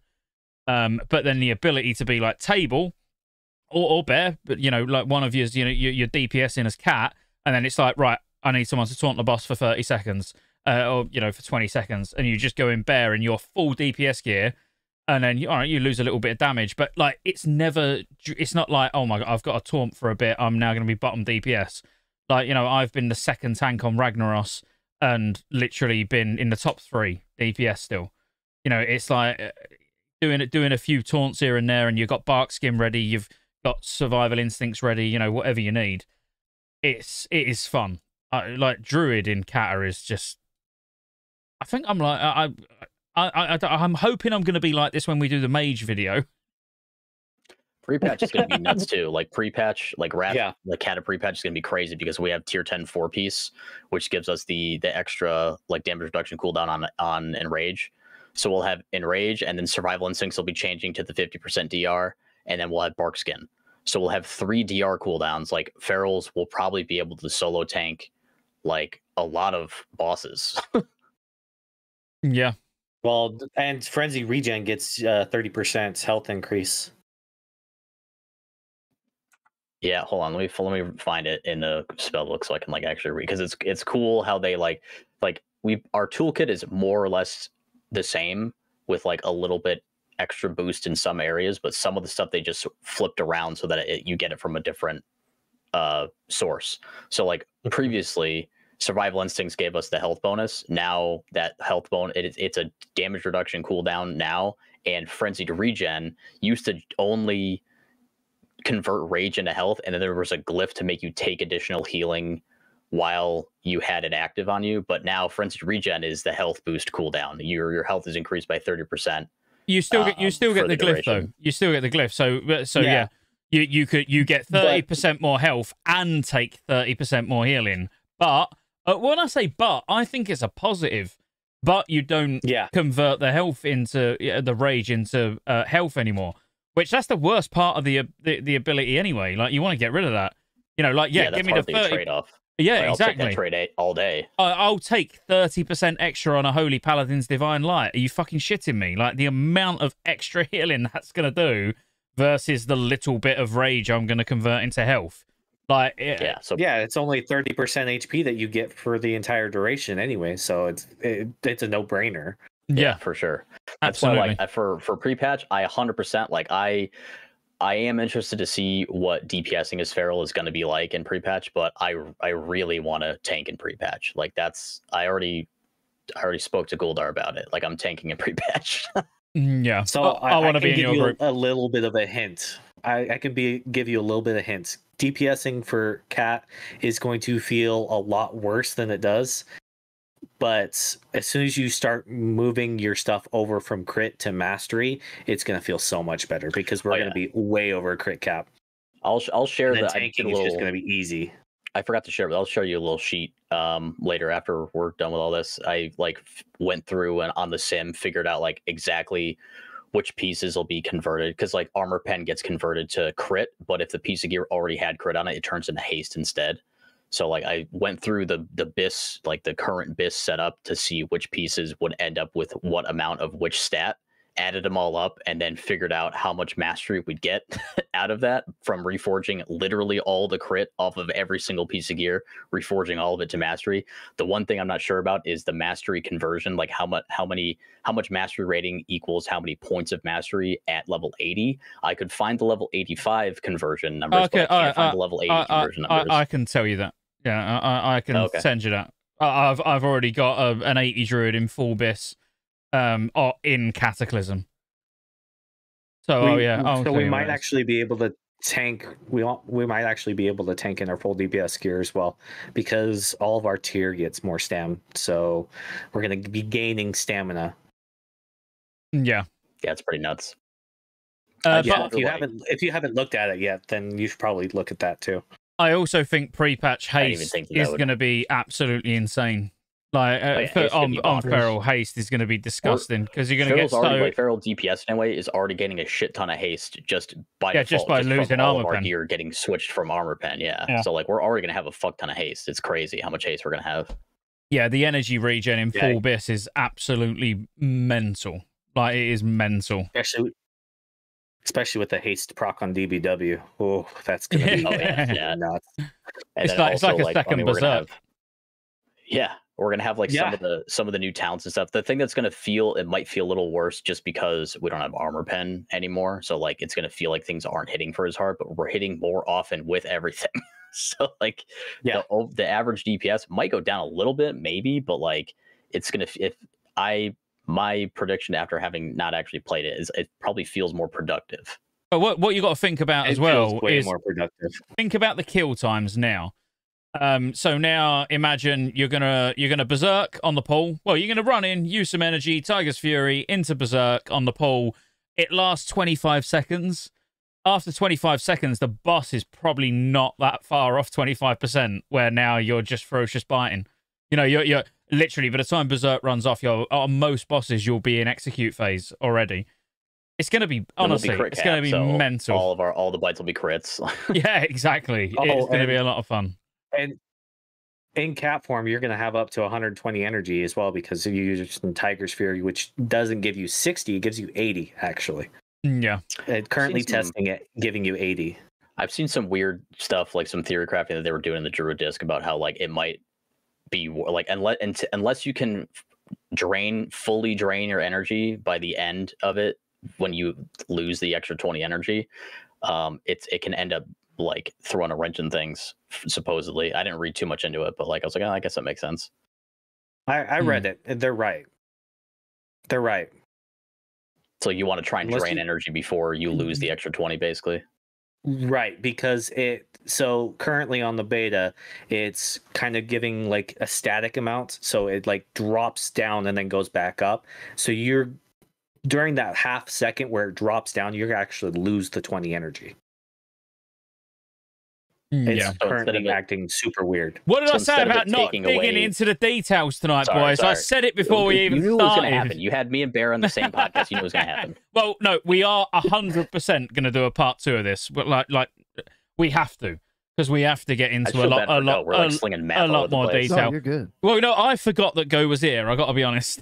I've been chilling. Look, I think that's I've enough been- feral. Let's move on to Resto, because as I say, what would be nice is to do a nice overview of everything. You know, like we've still got glyphs that I'd like us to look at. We've looked at talents already, which was the next topic. And then I said we'll go into each spec in more detail. So I think we can keep this to 2 hours. And then we do the other episode, like the second part of it, where we really start going into the detail in all the specs, and it gives everyone a few days to go away and look at anything they want, draft up some notes and stuff. So like this is a good, you know. But otherwise, we're going to sit here for like 5-6 hours, and there's just going to be too much information for anyone to try and take in. And I want to go on raid and get pissed. So. Let's move on to Resto. But I mean, like, I could talk Druid for days. Like honestly, it all the specs are so involved. But let's have Table open us up a bit for Resto talents, like key changes. Right. So there's a couple of key changes. We already talked about the tree life thing. We already talked about that. Revitalize is different now. It's much higher up in the tree. Like you can get it sooner. And the way that Revitalize worked up until this point was your Rejuve and Wild Growth had a chance to refund resources to the people that had the hot on them. But now instead it's just another source of replenishment. So when you have when you cast or refresh Life Bloom specifically, you give replenishment. So they just kind of wrap that in with all that stuff. So that's one of the changes. A cool addition to the tree, like brand new for Cata, is how do you say this? Efflorescence? Yeah, Is that you how nailed you it. say it? Yep. Yeah. So efflorescence, when you use Swift Mend on a target, a bunch of flowers sprout around them and do an AoE heal around the person that you use Swift Mend on. So it's really good for like melee healing, especially if you're going to toss a Swift Mend on the tank or something like that. You can AoE heal the melee using that, which is pretty nice. Just kind of like extra healing that you were probably going to do anyway, and that's probably your job anyway. So it just makes it easier to do your job, which is pretty nice. It's good when you see absolute dickheads move out of it because they're like, "Oh, what am I stood in?" and they move out of it. It's like, "Oh, come on, are you joking?" And people do that with Healing Rain as well. Yeah. So that's the new spell effects that people aren't used to yet. We talked about Fury of the Storm Rage a little bit already. That's a new thing for Cata. People who play SOD are kind of familiar with Fury of the Storm Rage. It's similar, not quite the same. It's just the making Wrath free is the similar part of it. But in Cata, instead of it being a chance to give you an instant healing touch, instead it gives you an instant Starfire. There is the thing that Scott was talking about before about rolling Life Bloom on the tank and then having it be automatically refreshed. That's from a talent called Empowered Touch.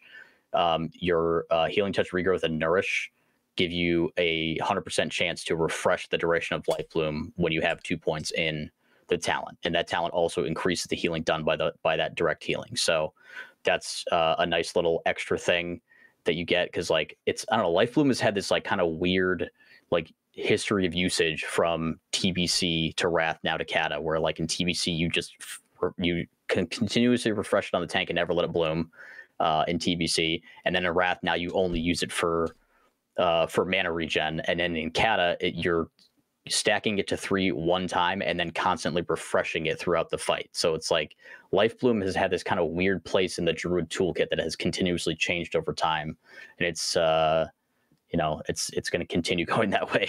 It's what it looks like. And the nice thing as well functions. is with that is how, you know, like Healing Touch and Nourish, like regrowth is obviously expensive but very effective, and like you almost want to be using as many regrowths as possible when you've got clear casts, instead of like in Wrath at the moment where you'd use Life Bloom on a clear cast. But you've got your like, most healers get the same thing where you've got your sort of quick, inexpensive heal that doesn't do a lot, or a nice slow big heal that costs a lot. And then Paladin's got a mix of all of them, you know, with like Flash of Light being really expensive but does a decent amount. But for a Druid, you know, it's like you're more or less using Nourish to refresh Life Bloom, little bit of spot healing with Nourish. You know, you know you're not going to get any big numbers from it. And then Healing Touch is like shit, like need a decent sized heal. But the keeping Life Bloom on the target is just, it's so satisfying. Like as someone who enjoys healing as a Resto Druid, like it just is satisfying. You know, you'll see the difference between a good and a bad healer will be who had to cast Life Bloom more than the other one. It's like if you're letting it drop off and then that's 3 GCDs you've now got to use to get it stacked up again. Whereas if you can play around it and never let it drop, you know, your mana efficiency, your output, like everything's just going to be so much better. Sorry, Table, I just wanted to throw it in. Yeah, big time. But this is all the stuff that I meant when I was saying that like that there's a lot of really good like synergy talents that go along really, really well. Like how we were talking with Feral, with, you know, having bonus attack power and that interacting with Vengeance.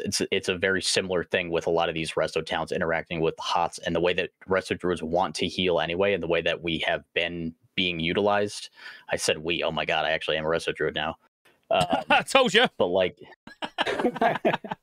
holy shit. But yeah, the way that Druids have been utilized in raids the whole way through is like it's being reinforced now, where it was like, it seems like before Blizzard was trying to be like, no, any healer can do anything, you just have to like spec for it right or whatever. Now Blizzard is basically be like, no, every healer can do everything, but some of the healers are very good at one specific thing. Druids are really good at blanket raid heals, and they're really good at just maintaining their mana. Like they're really, really mana efficient when you really get going with stuff, because once you get into the swing of things, like you're almost never Like I don't think even back in the day, I don't think I ever saw a Resto Druid use their own innervate on themselves. They were always innervating somebody else because they didn't need it, because they were just really mana efficient the whole time. So yeah. Druids have been just a really solid, they're like kind of like, I would describe a Resto Druid as like a really, really good Resto Druid is like the backbone of your healing team, because they're healing everybody at all the time, and it frees up the other healers to focus on specific people in the raid that need a little bit of extra healing, or to like help set up cooldown windows or whatever. Like without that baseline of the Druid's blanket heals, all the other healers feel it for sure. Like if your Resto Druid has to, you know, can't make it to a raid one night, all the other healers feel it for sure. Yeah, I completely agree. You can do some pretty good things as a Resto Druid, but I think like all the healers are in a good spot in Cata, and the like Willie, you know, I was on the podcast on Warcraft Reloaded just before this, and you know, Willie's going priest. He's going disc priest in Cata when he's been warlock for well since vanilla, since 2019 classic, and it's because of how healers heal. Healing doesn't actually feel like you're just looking at health bars and spamming like heals to just make sure they never die. And I know this sounds strange, but bear with me. You know, like a bit whack-a-mole where you just like you don't worry about a mana bar. It's like I'll just get an innovate from go. Like I'll just spam whatever I want. I've got a potion. I've got a personal cooldown where I can get my mana up. You know, like mana is kind of irrelevant as a healer. If you're going to the point where you're wiping in Wrath, your healers are probably naked or doing something pretty special. Whereas in Cata, it's so punishing if you fall behind. Like that's more how, yeah, probably the best way to say it is if you fall behind where you feel like, shit, this is starting to spiral out of control. Well, you've got it's a lot control. more proactive than reactive. Exactly. Like the current way that a lot of healers have been healing is reactive, but Disc Priest and Wrath was really when it started, when proactive healing really started. Yeah. I guess you could make a case for like, oh, Resto Druids were stacking Life Bloom to 3, but like that's not. I don't think I would count that as proactive healing because you're just going to roll that same stack the whole time, regardless of what happens in the fight. Whereas in Wrath, you see Disc Priest like pre-shielding the raid before a mechanic. That's proactive healing. And in Cata, all the healers need to proactively heal. So like say you have like a Holy Priest who's about to cast like a circle or something like that. Like they're preparing for that AoE damage that goes out to immediately have that healing go out as soon as the raid damage happens. It's the same thing with all the other healers. Like you have to know the fights and you have to know your class to be really good at raiding in Cata. And that's part of the difficulty spike is up until this point, you could kind of get by without really knowing the fight as long as you knew your class and you could react well enough. But like in Cata, you have to have the fight knowledge too in order to actually succeed. Whereas right now, it's like you have to have the fight knowledge to parse well. In Cata, you need the fight knowledge to succeed baseline. Well, a prime example would be like on the last private server we was on, like the same two healers. So we're not talking like different players. We're not even talking different raid team. Like more or less the same raid team. Maybe one or two people different on a weekly basis. You know, we went from like struggling to fuck on mana on Nefarian. You know, like literally, you know, me and McNulty had less problems together. But like, if it was me and another healer, yeah, it would be a struggle. You know, we'd be like halfway through phase 2 and be like, fucking hell, like need to innovate. I got mana potions on cooldown. Like, what am I going to do? And it went from that to really easing into the new style of healing. You know, bearing in mind, while I was healing Nefarian, at the same time I was playing a Holy Pally in Ulduar, spamming Holy Light and like a turret and nothing else.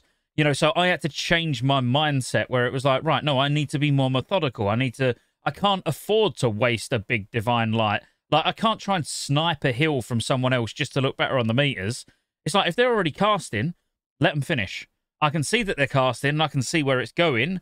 So let them finish that, and I'll save my mana. I'll keep my MP5 ticking away. You know, like, you do need to be less worried about, I'm going to try and snipe every heal I can with really quick heals, and more like, no, let's like let the healing team work together, and if they've got that covered, a prime example would be a Resto Druid, which is actually the perfect time to drop this in. Let the Resto Druids HOTS do their work. You know, if you can see that there's 3 or 4 people with Rejuve and Wild Growth on them, why even waste a heal? You know, if you know there's no damage coming in, just let them tick away, and you can stand there and do nothing. You need to be in a different mindset, and you know, as I say, McNulty's in chat, and as someone who I know has healed all this content either with me and without me, I'm sure he'd agree that you do just need to be less selfish. It's less like, I need to get all these heals. Let people play to their strengths. I think the difference is, and you said you started. I was gonna drop it in, but I wanted to let you finish what you were saying. You said stand there and do nothing. But in Cata, you don't. In Cata, you damage. Yeah, exactly. And you'll have a free way of doing damage. As a Resto Shaman, you'll be casting lightning bolts that's giving you mana back. As a Disc Priest, you'll obviously just be doing damage. As a Resto Druid, if you did have Malfurion's Gift, you could be stood there spamming Wraths, or setting blanket hots up or whatever. As a Paladin, I'm very as a like playing a Holy Paladin in raids in like Bastion Twilight, Blackwing Descent, Firelands. I'll put myself in an interrupt rotation as the healer. It's like, well, I know I'm up in melee using Crusader Strike, getting mana back, using Judgment. Like, I might as well be on the interrupt rotation, and then a DPS can just focus on what they're doing. You know, it's like, as a healer, you can almost take on as much responsibility or as little responsibility as you want in Cata, which is another thing I really like about healing. Yeah, I think that's one of the coolest things about Cata in general is that I remember reading an interview about this from back in the day. couldn't find it anywhere. But one of the design philosophies that the dev team had when they were figuring out how they were going to do everything for Cata was making healing more fun. And sometimes it's fun to just heal a bunch of people for a bunch because they took a bunch of damage. Sometimes it's fun, but when the raid gets good at avoiding avoidable damage and the tanks are not like requiring that much healing gets really boring. Or like your example where you're just spamming Holy Light like a turret on your paladin for 3 raids. Like that's not fun after a while. That gets boring after a while. So like being able to contribute towards damage in either off time or when people don't require as much healing, or even as a way to regain mana, like that sort of thing, like a little bit more of an interactive play style is good for the game. And we're seeing some of that in SOD right now. Like a lot of the healers, like the healing capable classes in SOD right now, are doing some mix of damage and healing at the same time. And that's a lot closer to the Cata healing style than the Wrath or vanilla healing style. So if you're playing SOD right now and you're thinking about healing in Cata, like, you know, you're kind of easing yourself in without even knowing about it. Yeah. No, yeah, that is a really good point.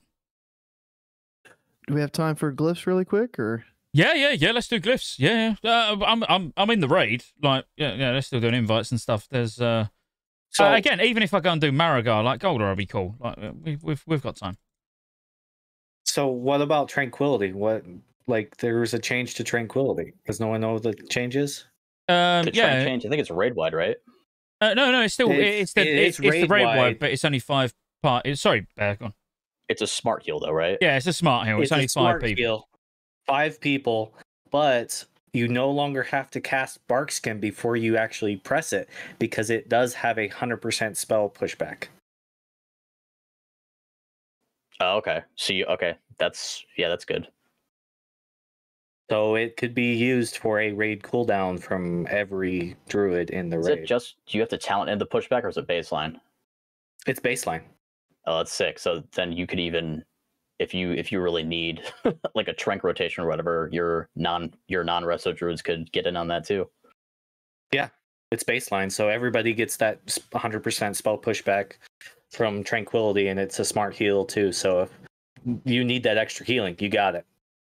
Yeah, that's a good change. And it's insane. As I say, that there's certain fights where like rotating these cooldowns properly like goes a long way. And I know like we have it on some fights in Wrath, you know, but then when you really think about Wrath, like even if you thought about ICC, like the most fights, like you might use a DSAC now and again, you know, at certain times, but that's about it. Whereas in Cata, I'd say more Firelands, maybe more so than Bastion's Twilight. No, actually, no. Nefarian's a good example in Blackwing Descent, where more or less, like, you want a cooldown for every 10% of Nefarian's health.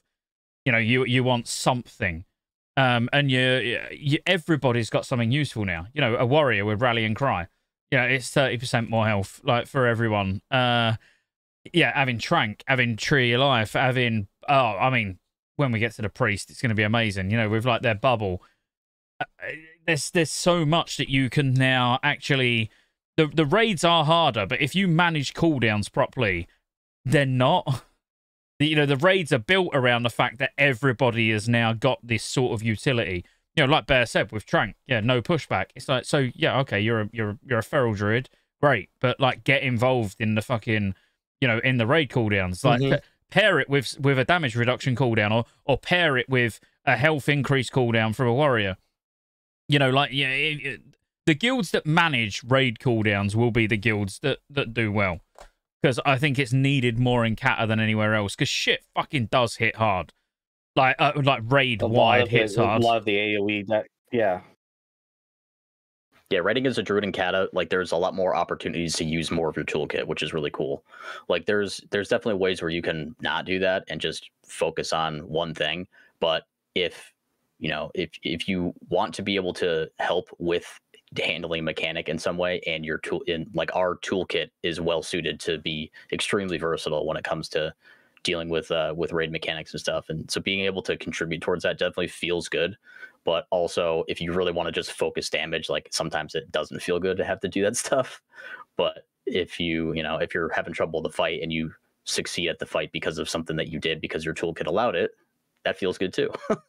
Yeah, and Overload, I mean, yeah, Mana Tide's still there and Innovate's still there. Innovate's not quite as useful as it is currently in Wrath, but when you said Totem, I instantly thought about Spirit Link. Like, Spirit Link Totem for Shaman is, that's probably the strongest cooldown in the game. To be fair, Spirit Link is absolutely bonkers. It takes everybody's health and redistributes it across everyone. Like, it is a bonkers raid cooldown. But yeah, the problem with Innovate, which we've not really touched on it, so we can, is Innovate, like, as a boomy, like, Go will appreciate the fact that he can, if he innovates himself, it's amazing. Because, like, if he takes, I can't remember the name of the talent, Dream State. It's okay. Well, if you take Dream State, your Innovate, you do an additional 30% of your total mana.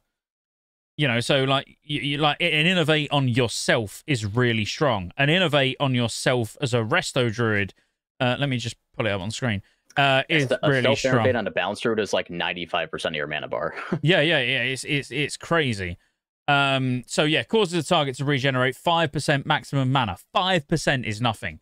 But if you cast it on yourself, you regenerate an additional 15%. So as a Resto Druid, you put it on yourself, you get 20% mana. You put it on someone else, they get 5. You know, it's like, it's not worth innovating another healer if you can make use of that mana, because 20% of your mana is going to be far more output than 5% of someone else's, assuming that you're geared and you know what you're doing. But that brings us nicely onto glyphs, I'd say, because we can even start with Glyph of Innovate. So when Innovate is cast on a friendly target other than the caster will get 10% of the maximum mana over 10 seconds. So you can glyph it and actually make it useful to put on somebody else, and it is only a major glyph.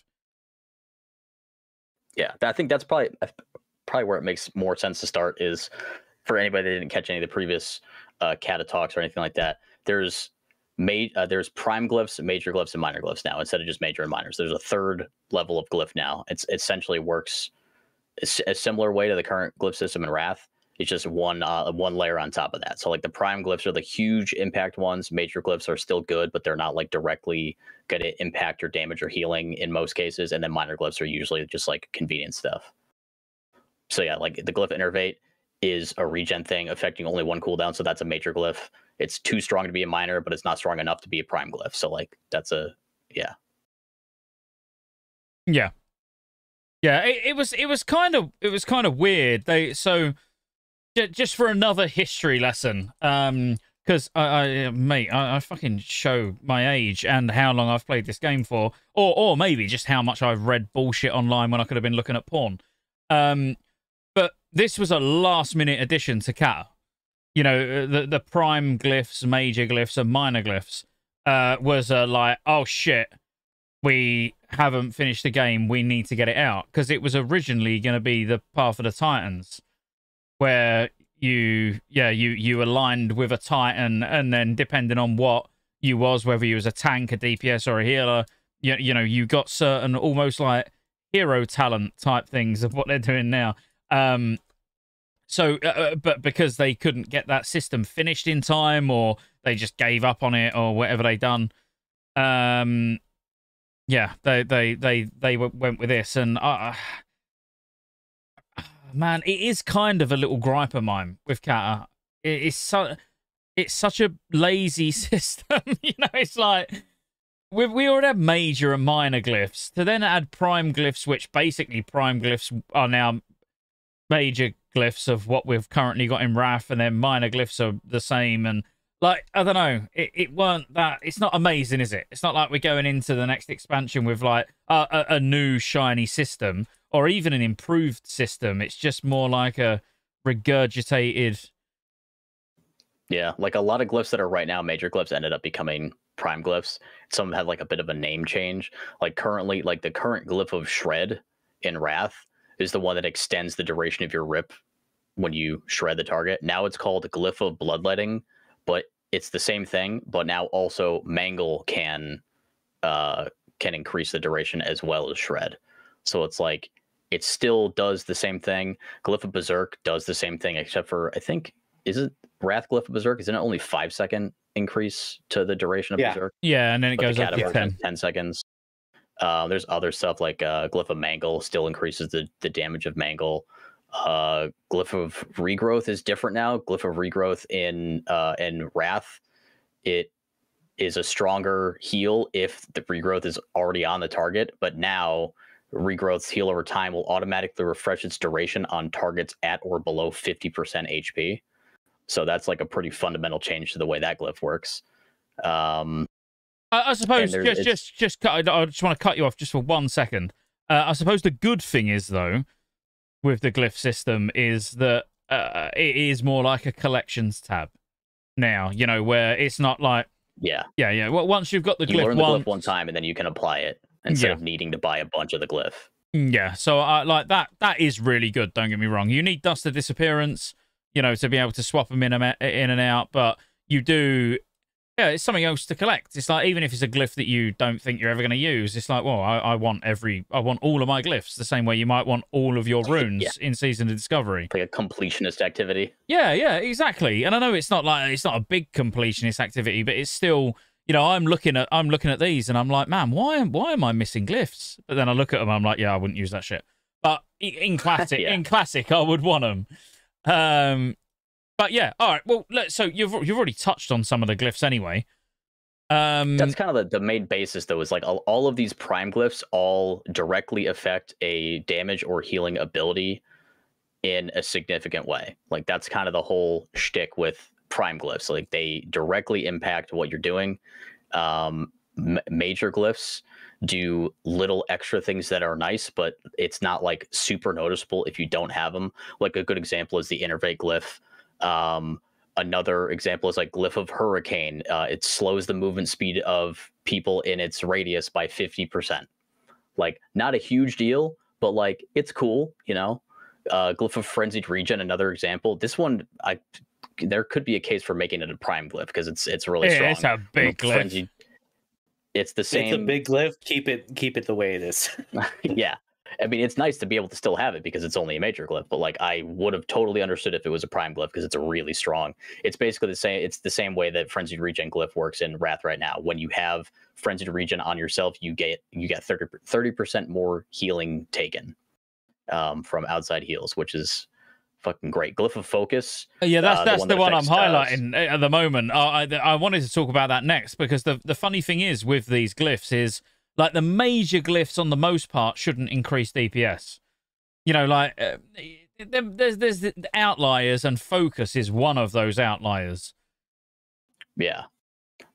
So the Glyph of Focus works similarly to the Glyph of Starfall, where it's reduced radius but increased damage on Starfall. So it's interesting what some of these effects are. Wowhead has Glyph of Omen of Clarity listed under major glyphs, but we still aren't sure if that's staying in the game or if it stays in the game, whether it's... Yeah, I don't think it'll stay. But yeah, if for some reason they had decided to keep it in, like, I don't know why they would only have that as a major glyph. I would have thought that they would have made that a prime glyph. It'll be shown as a major glyph because it's a major glyph in Wrath. Right. But that'll go. Like, that would be ridiculous. Although, I tell you what, and I tell you now, I've spent a lot of gold, a lot of time on my mage getting ready for Cata. But if the Hand of Reckoning glyph stays in for Ret, I am staying Ret for Cata. You heard it here first. Oh, jeez. No, they're gonna get rid of all of them. Of course they will. They would mess with the balance way too much. Oh, well, an Ret interesting would be broken. one. A super interesting one, which is something that is like a situational glyph that feral bears use right now. Glyph of Maul. In Wrath, it's just straight up cleaves. It's just an extra. It just hits another target for the same amount of damage. In Cata, Glyph of Maul still hits one additional target, but it's for 50% damage instead of full damage.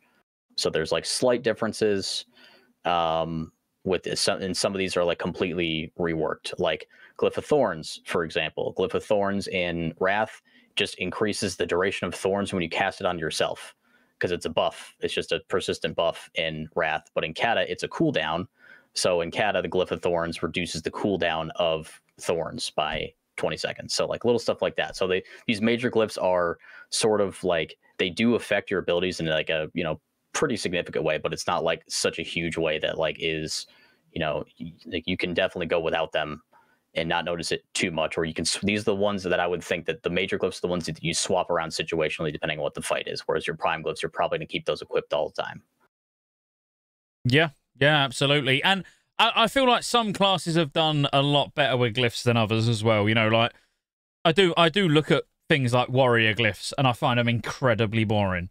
Where it's like 5% more damage with Bloodthirst, 5% more damage with Mortal Strike, 5%. Like they're bad. Sorry, go on. This is the first time you spoke for 2 days, so crack on. I'm gonna go and get a drink. I feel like that's the same with Boomy though. It's like, yeah, we've got Glyph of Wrath, and Wrath's damage increased by 10%. Like, cool. And we've got Glyph of Moonfire, Insect Swarm, and Starfire. It's buffing our dots. Like, cool. But we do have 2 decent major glyphs though. Like you guys touched on, Focus, pretty good one, increases Starfall's damage, and then Glyph of Starfall, reducing the cooldown from 1.5 minutes down to 1 minute. That's always a good glyph for Boomies to have. That minute Starfall cooldown is sick. And then the minor glyphs. I don't even remember what minor glyphs there are. There's like Glyph of Typhoon for Boomy. Like, they're pretty much the same. Yeah. Unburden Rebirth is just a must, isn't it? Let's be fair. You're not going to run without that. Yeah. Oh yeah. No Druid should. I think something that I'm curious about from your perspective on it. So I was like the Glyph of Star Surge that increases or that reduces the remaining cooldown on Starfall every time you cast Star Surge. With that sort of tying in with Glyph of Starfall and Glyph of Focus, do you think that that's going to be like a go-to option that most balanced druids are going to go with? I think that we have to wait until we're in Lunar, so it might just be a moot glyph if we spec into it, and then we just have to wait 10 seconds to get into Lunar anyways. It's like I don't see us really using Star Surge glyph. I think it's a toss up between like Wrath, Insect Swarm, Moonfire, or it's Wrath, Insect Swarm, Starfire. It's one of those combinations there. I think you'll definitely run Starfire. Yeah, like 100% run Starfire. Yeah. But yeah, Star Surge. Yeah, it's a bit of a red herring, really, because like Go said, you're not going to want to use Starfall out of Eclipse. So unless you're getting to the Eclipse state faster. Star Surge has a 15-second cooldown also. Like, geez. Yeah, but you could get the free ones, the free cast. Like it resets the cooldown on it and makes it instant cast from talents. Oh, so that's just RNG then. Yeah, so that's not even reliable. Like if you had the glyph for it, like you're relying on the RNG of how many Star Surges you're actually going to get out, and like, and yeah, like you said, waiting till the right phase. It's like if we use 2 Star Surges in a minute and we've reduced the cooldown by 10 seconds, then is that going to matter? I don't know. I probably not. Yeah, I don't remember using Star Surge a great deal, but I done a lot of Boomy on Apollo 3 or Apollo 2, one or the other. Not sure which server it was. And I don't remember using Star Surge. But yeah, Starfire 100%. I'm sure it was like Starfire, Moonfire, Insect Swarm. I mean, it was literally them three. The Warmane article I have up, there's a couple of sources I've looked at for glyphs, and this one says Moonfire, Insect Swarm, and then the third slot is either Wrath or Star Surge. So Moonfire, yeah. I think we could sit and speculate as much as we want, but until we actually start to get some proper data, some like decent sims, and we're just fucking guessing, aren't we, at the end of the day? Yeah. I think a lot of the glyphs changed in interesting ways so that it's not as obvious of a choice anymore which ones you're going to go with. Like there are some like super obvious choices, but there's like, there's probably maybe 1 or 2 super obvious choices, and then usually the second or third one is either going to be situational or it's going to depend on what your stats are like at the time. Like there might be like a couple of glyphs that are bis early on, but then another glyph ends up being better later on, depending on how your stats scale and everything like that. So it's just interesting. It's more of an interesting choice. Also, like the fact that so many of them are changed and new is just interesting, just because things are different now. Like Yeah, it's like figuring out the new meta is always gonna be interesting. What's neat for the Sorry, major go glyphs. just 1 second and then go. When he said new meta, did you want to go new meta? New meta. Yeah. I saw Sully in chat earlier. Yeah. Every time I see the word just meta anywhere, I'm like, yep, new meta. But like Glyph of Rebirth, I never really took in Wrath, and I know a lot of Balanced Druids did because it would help on prog. But Rebirth, players resurrected by Rebirth are now returned to life with 100% health, and it looks like that's going to be an option for me now. It's like I could run Starfall, Focus, and Rebirth and not feel shit for taking it. Yeah.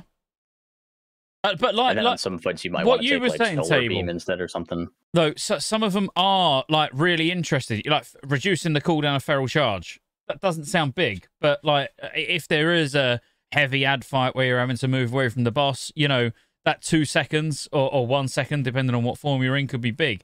Ferocious Bite, just getting some passive healing. You know, if it's a heavy healing fight, as a feral cat, you know, every time you're Ferocious Bite, in which at less than 25%, when shit could start to get scary, you're just doing some passive healing, is nice. Like Bark Skin, not so much. Yeah, but there's. I looked at that, I was like, fuck that. But no, there's a lot of them that are just situationally good. I think I agree, actually, 100% what Table said. I think major glyphs are going to be the ones that you're changing fight by fight, whereas Prime, it's like they're the 3 that my spec uses.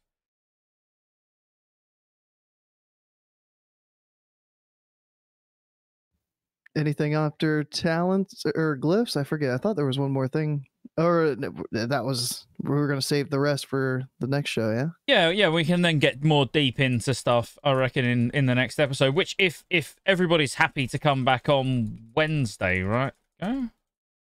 We can then really start go like have a good hour looking at each spec properly. We can like go away and like, you know, have a look at exactly what we want to discuss, and then go even deeper.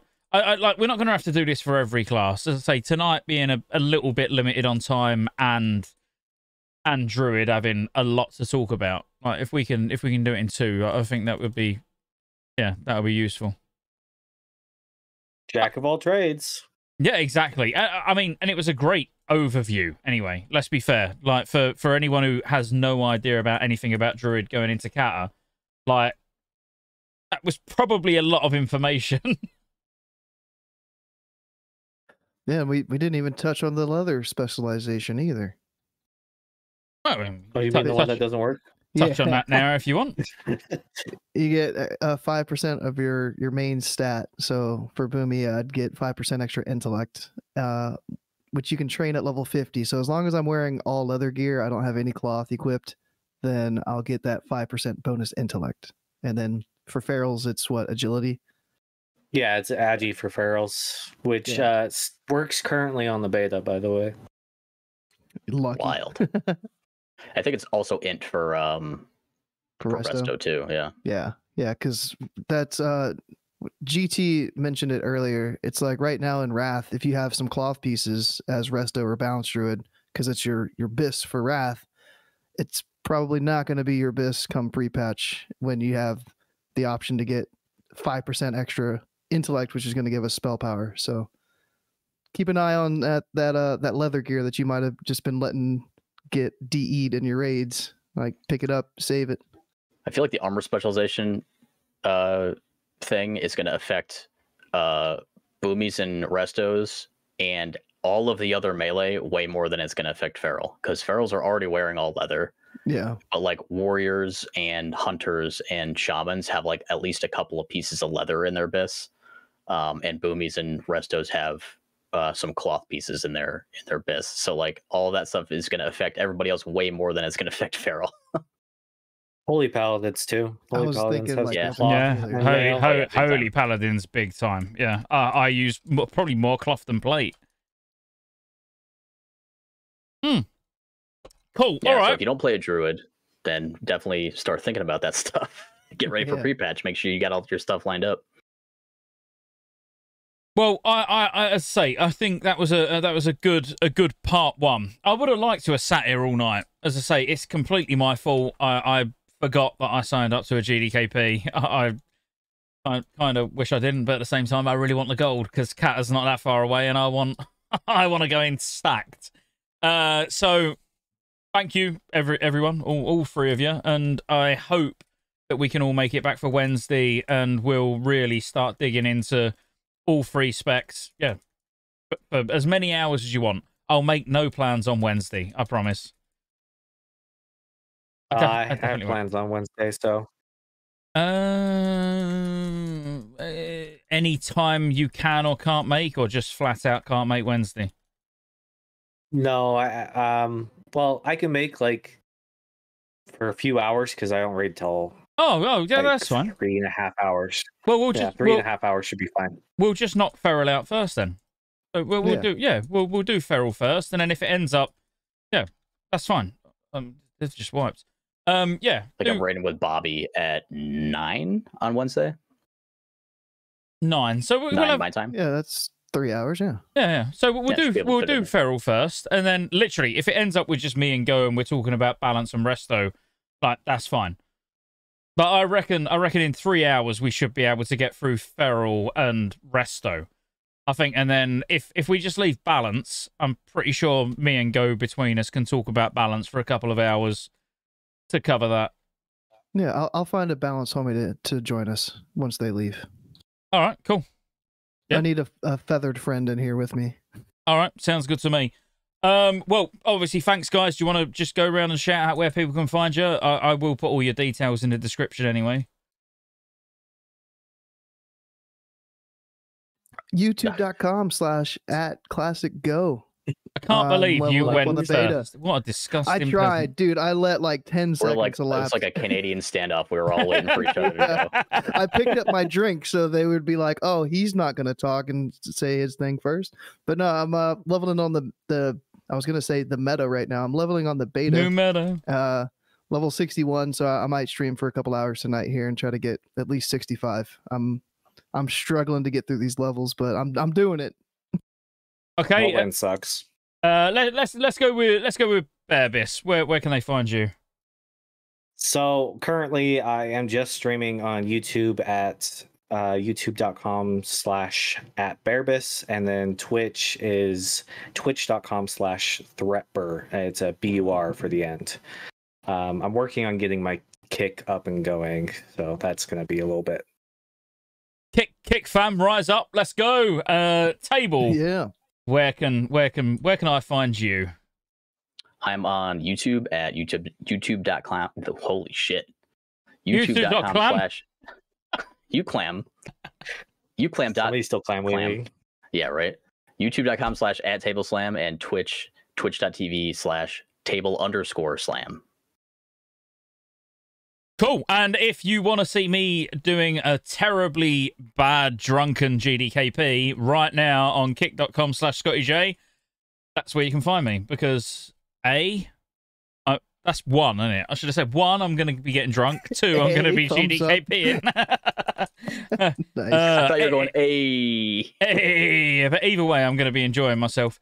So cool. Thanks, guys. We'll reconvene on Wednesday. Anybody who's been watching, if you've enjoyed us talking about Druid, we will be continuing this Druid conversation on Wednesday. I will bid you all a farewell. And for those who are watching on Kick, I'll be live again in literally 2 minutes.